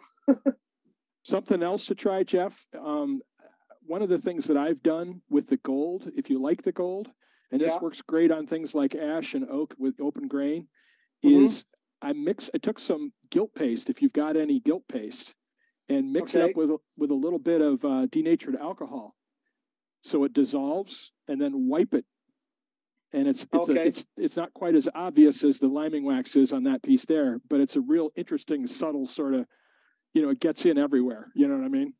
Yeah, I was almost wondering if you could take that white liming wax and add a pigment like a turquoise color and make some other colors with it. I didn't know if you could use the Elimolite dyes on it and color that liming wax or not. It'd be worth trying. What because the white is a great media for that. What is the salt? I got some liming wax somewhere. What is the solvent for the liming wax? Is that also DNA or alcohol? I don't know, but I'm going to need some because it got into the cracks on the inside, and I want to try and get that cleaned off so I can get that off of there. Yeah, because theoretically, whatever the solvent is, you should be able to dissolve some in there and then add some pigment to it, and that should make whatever color you want. Yeah, I want to kind of clean up the bottom a little more. You can see I got a little messy down there at the bottom, but I'll clean that up. Yep. Looks beautiful though. Very But cool. I had fun. You know, three little pieces I got to make this weekend, and then back to work. Love it.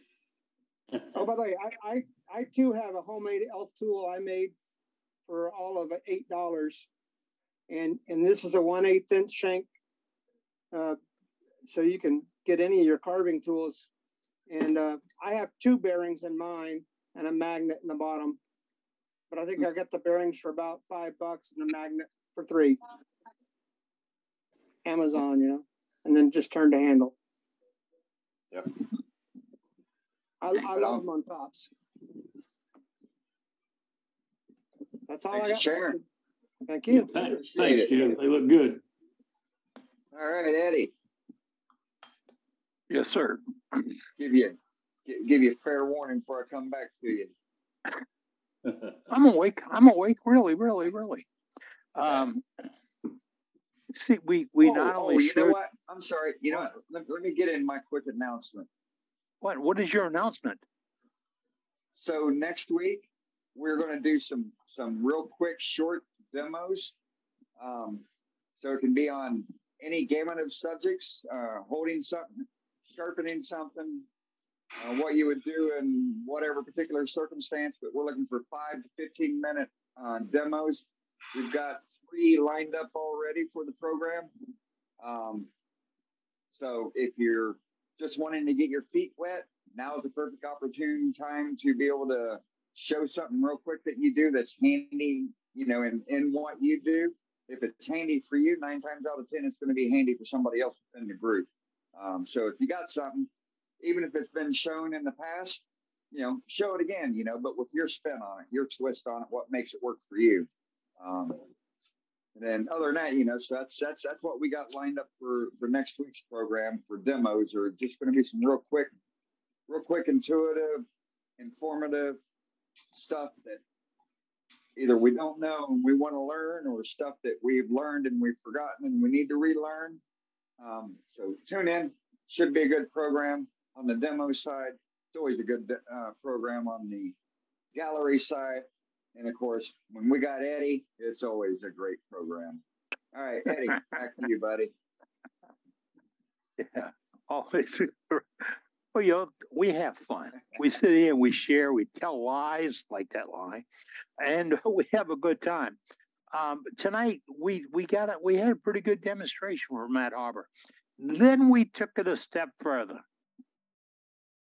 Somebody mentioned the detailing elf or the gremlin or whatever, and I get confused about titles and names and things that you can make. And then we had at least 4 members show us ones they have made in their shops for pittance of what you'd pay if you bought a tool retail or through a catalog service. And that's what we look for. So if you've got a creation like that, next week is a perfect time to come on and show us your tool. Just, it takes a few minutes. You can do it with your iPhone. You can show us. Yes. And you can just explain what you've done, how you've built this jig. We rely on that. We like that. And we all learn from it. And we that's why we get together. I'm sending out tomorrow. All night long I've been a little busy. I have to keep the busy going. And I've been packing stickers, and I got 20 envelopes of stickers. One of our members is funding me to mail 20 envelopes of stickers. That's 10 stickers per envelope to members who are going to be attending SWAT. Now, they're going out tomorrow morning in the mail, and they're going to these members so they can distribute them at the Southwest Association of Turners, which happens in 4 weeks in downtown Waco, Texas.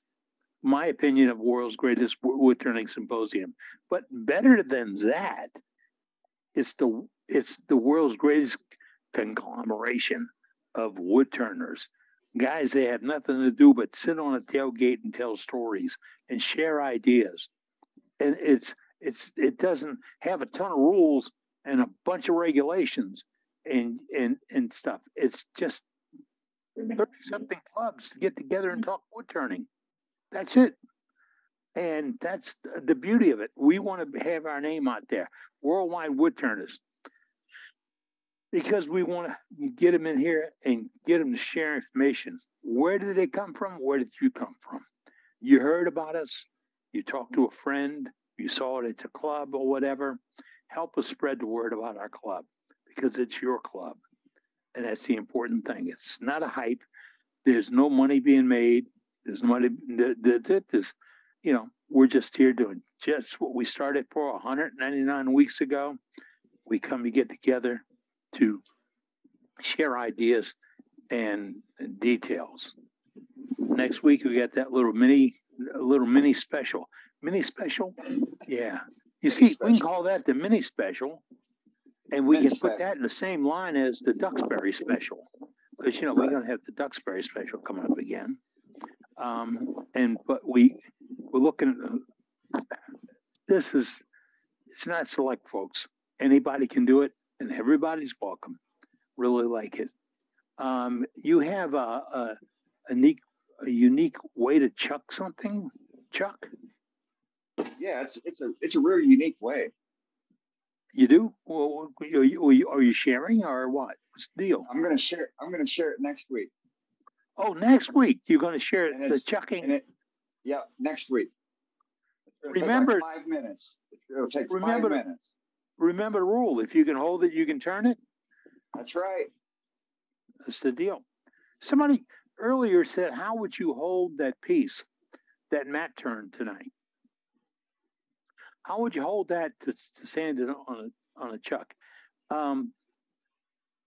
It's interesting. Eddie, if I wanted to hold it and do work on the bottom, I'd put it in my vacuum chuck. Yeah. It got me thinking, how would I do that? Suppose I don't have a vacuum chuck. What do I have? I got a block of wood. Do I have a sanding pad? Do I have a mouse pad? Do I have a shelf liner? Yada, yada, yada, yada, yada, yada, yada, yada. All these stuff. All I want to think about is, how can I grab this piece and hold it and work on it? And if you can hold it, you can turn it. But just, Matt said, I'll hold it in my vacuum chuck, put it up in my vacuum chuck. Man, I'm a great fan of vacuum chucks. I love them. But before I did vacuum chucks, I used to I would say it was a dead man chuck. I turned something to fit it, put it up there. I was working with a large architectural firm, and it was mouse pads all over the place. And whenever I saw a worn out mouse pad going out to the trash can, I'd take it. And people thought maybe I was just a poor guy with a computer. No, mouse pads were awesome buffer material.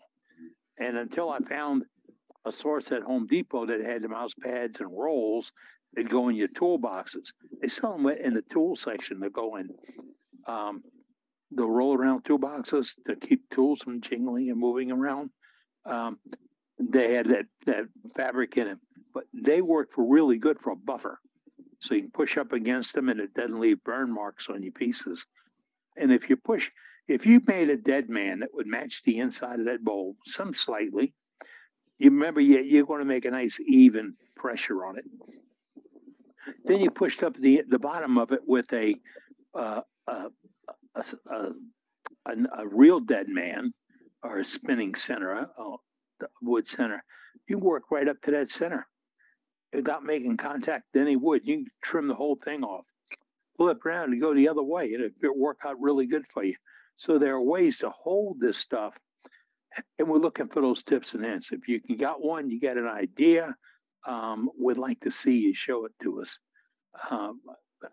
Pop it out and share it. I see at the late in the program, because he's probably been out playing with his archery, is Cade Bolgers popped in. He's out of Ontario tonight. Cade joins us. He's here. He's driving though.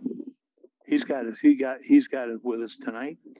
And if you have, like Cade and Scott and a few of our other members do IRDs, remote demonstrations, that information goes into our chat. and it's wide open, folks. The chat is, you have that information where to share how to get these carving tools or the bits or where you bought something. That can go in the chat. That's free. Well, you can just put it in chat. You got an event coming up, put it in chat.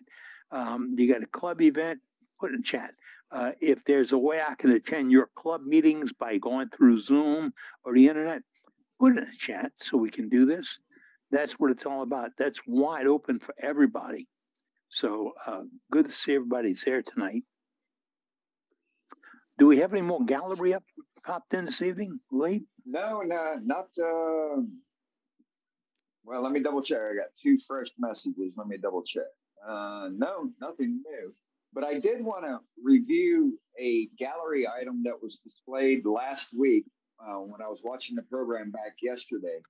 And Joaquin Vincent did a hollow form vessel, like beads of courage thing with the beads on the outside of it, and he did the brass finial from Tague's IRD. And I just wanted to say, Joaquin, you did a freaking excellent job on that.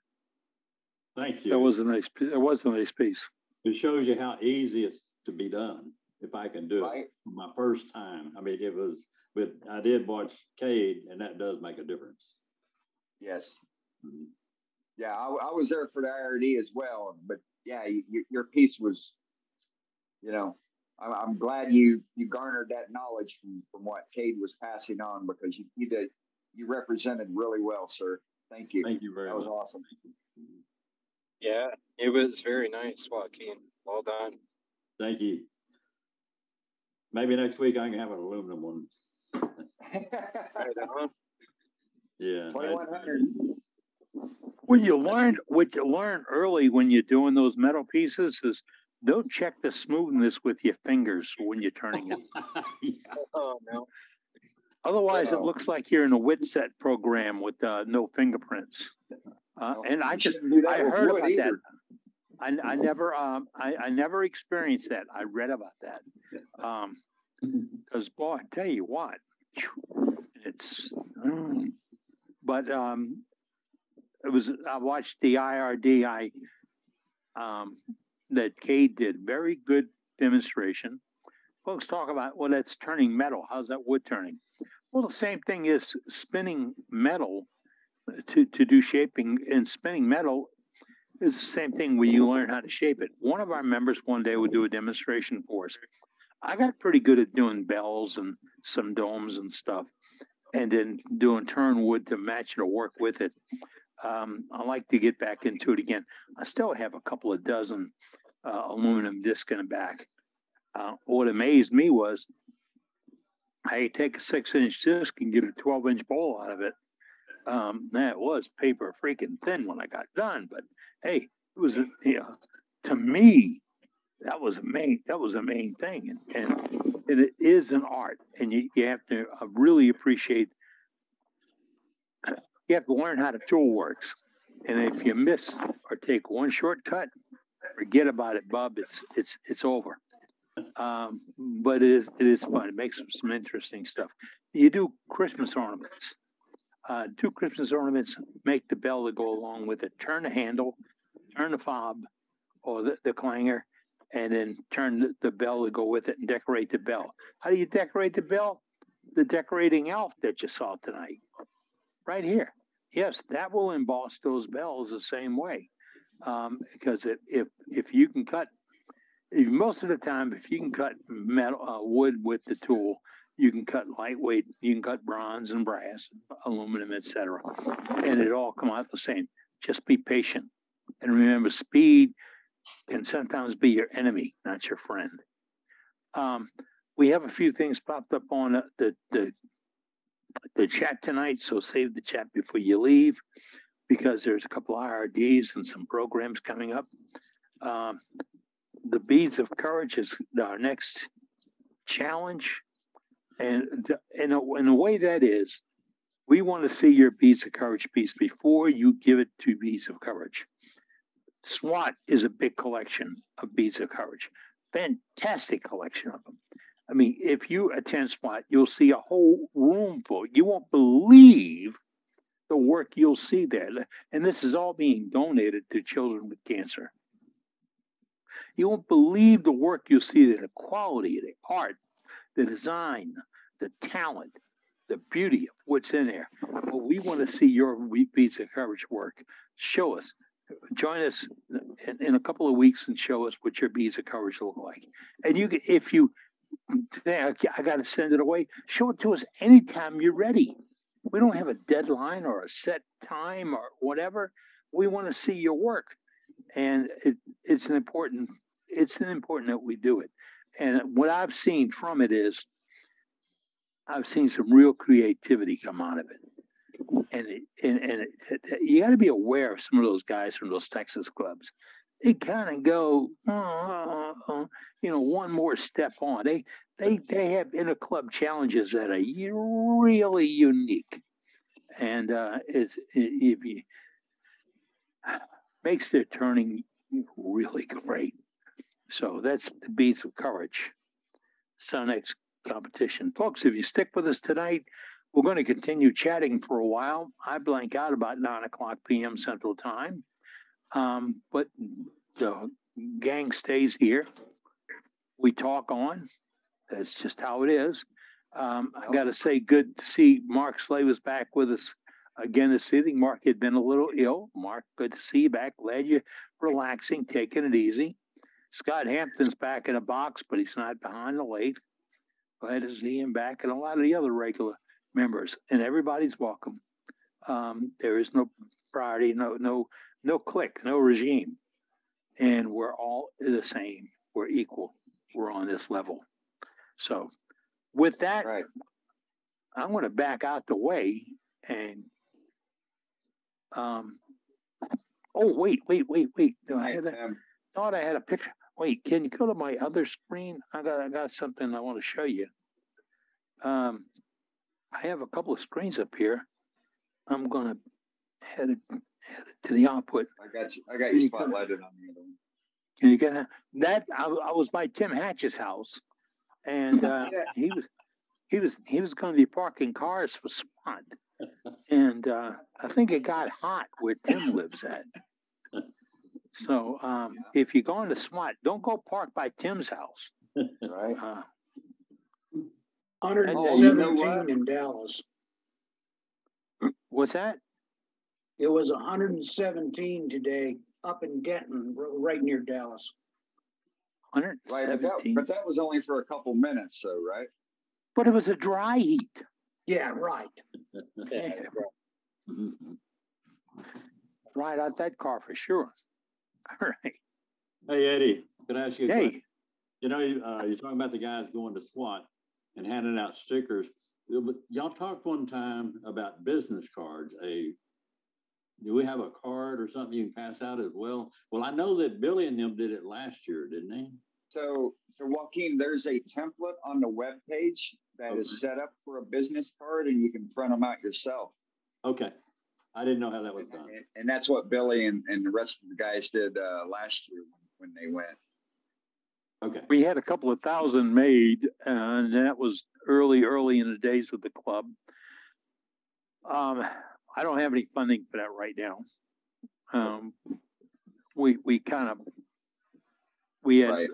We're still working on the initial donation for the stickers and the donation for the mailings, but we're trying to get the word out. But if you're attending an organization or a meeting, and this is an open offer, as long as I have the financing to pay for the shipping, I'll send you a pack of stickers. If you're a member of a club or a group and you're going to get together, we want to get our name out there. We want to let folks know who we are and where we are. So we are going to start doing that for open club meetings, provided there's funding for shipping. Yes, if I shouldn't be out for the shipping. No, if we can handle it, we'll do it. But remember, the pockets is empty. Yes, but we have some members. Me and Birdhouse Bob are the finance members, and yeah, we know the coffers are empty. Well, I'll just order 2 sets tomorrow to go to SWAT with me. You won't have to worry about funding them. Well, I just shipped you 2 on the sets. stickers, you know. I just put them in the mail. Thanks, Joaquin. Already did that, Joaquin. It's in the mail. Okay. Yeah, you see, we're a bunch of friends sitting on the tailgate telling lies. That's what it's all about, folks. Y'all take care now. And in the words of Safety Sue, be safe. Donald Masterson in Australia would normally tell you save the chat, and I just now pressed save the chat. Oh, and the printable cards you're looking for, it's in the chat. That's where Dave Rhodes, our master webmaster, has got them available for you folks. And it just tells you how to get to worldwidewoodturners.org and all about us. So hope to see all you folks back here next week. Bring a friend. Please bring a friend. Invite one of your wood turning buddies. Bring them along. Bring an idea too. Bring a picture. Bring a piece of wood. Bring a tool. Bring a thought. I'm Captain Eddie Castellan. I'm out of here. Y'all take care now, and please, above all else, be safe. Hi, Daddy. Bring a friend, tell a friend. Hi, Daddy. Good night, Eddie. everybody. Good night, We'll talk folks. to you later on. Great meeting. Very nice, very nice, very nice. All right. This is the demarcation point for the after hours. Which means we're going to stop. We stop recording right now.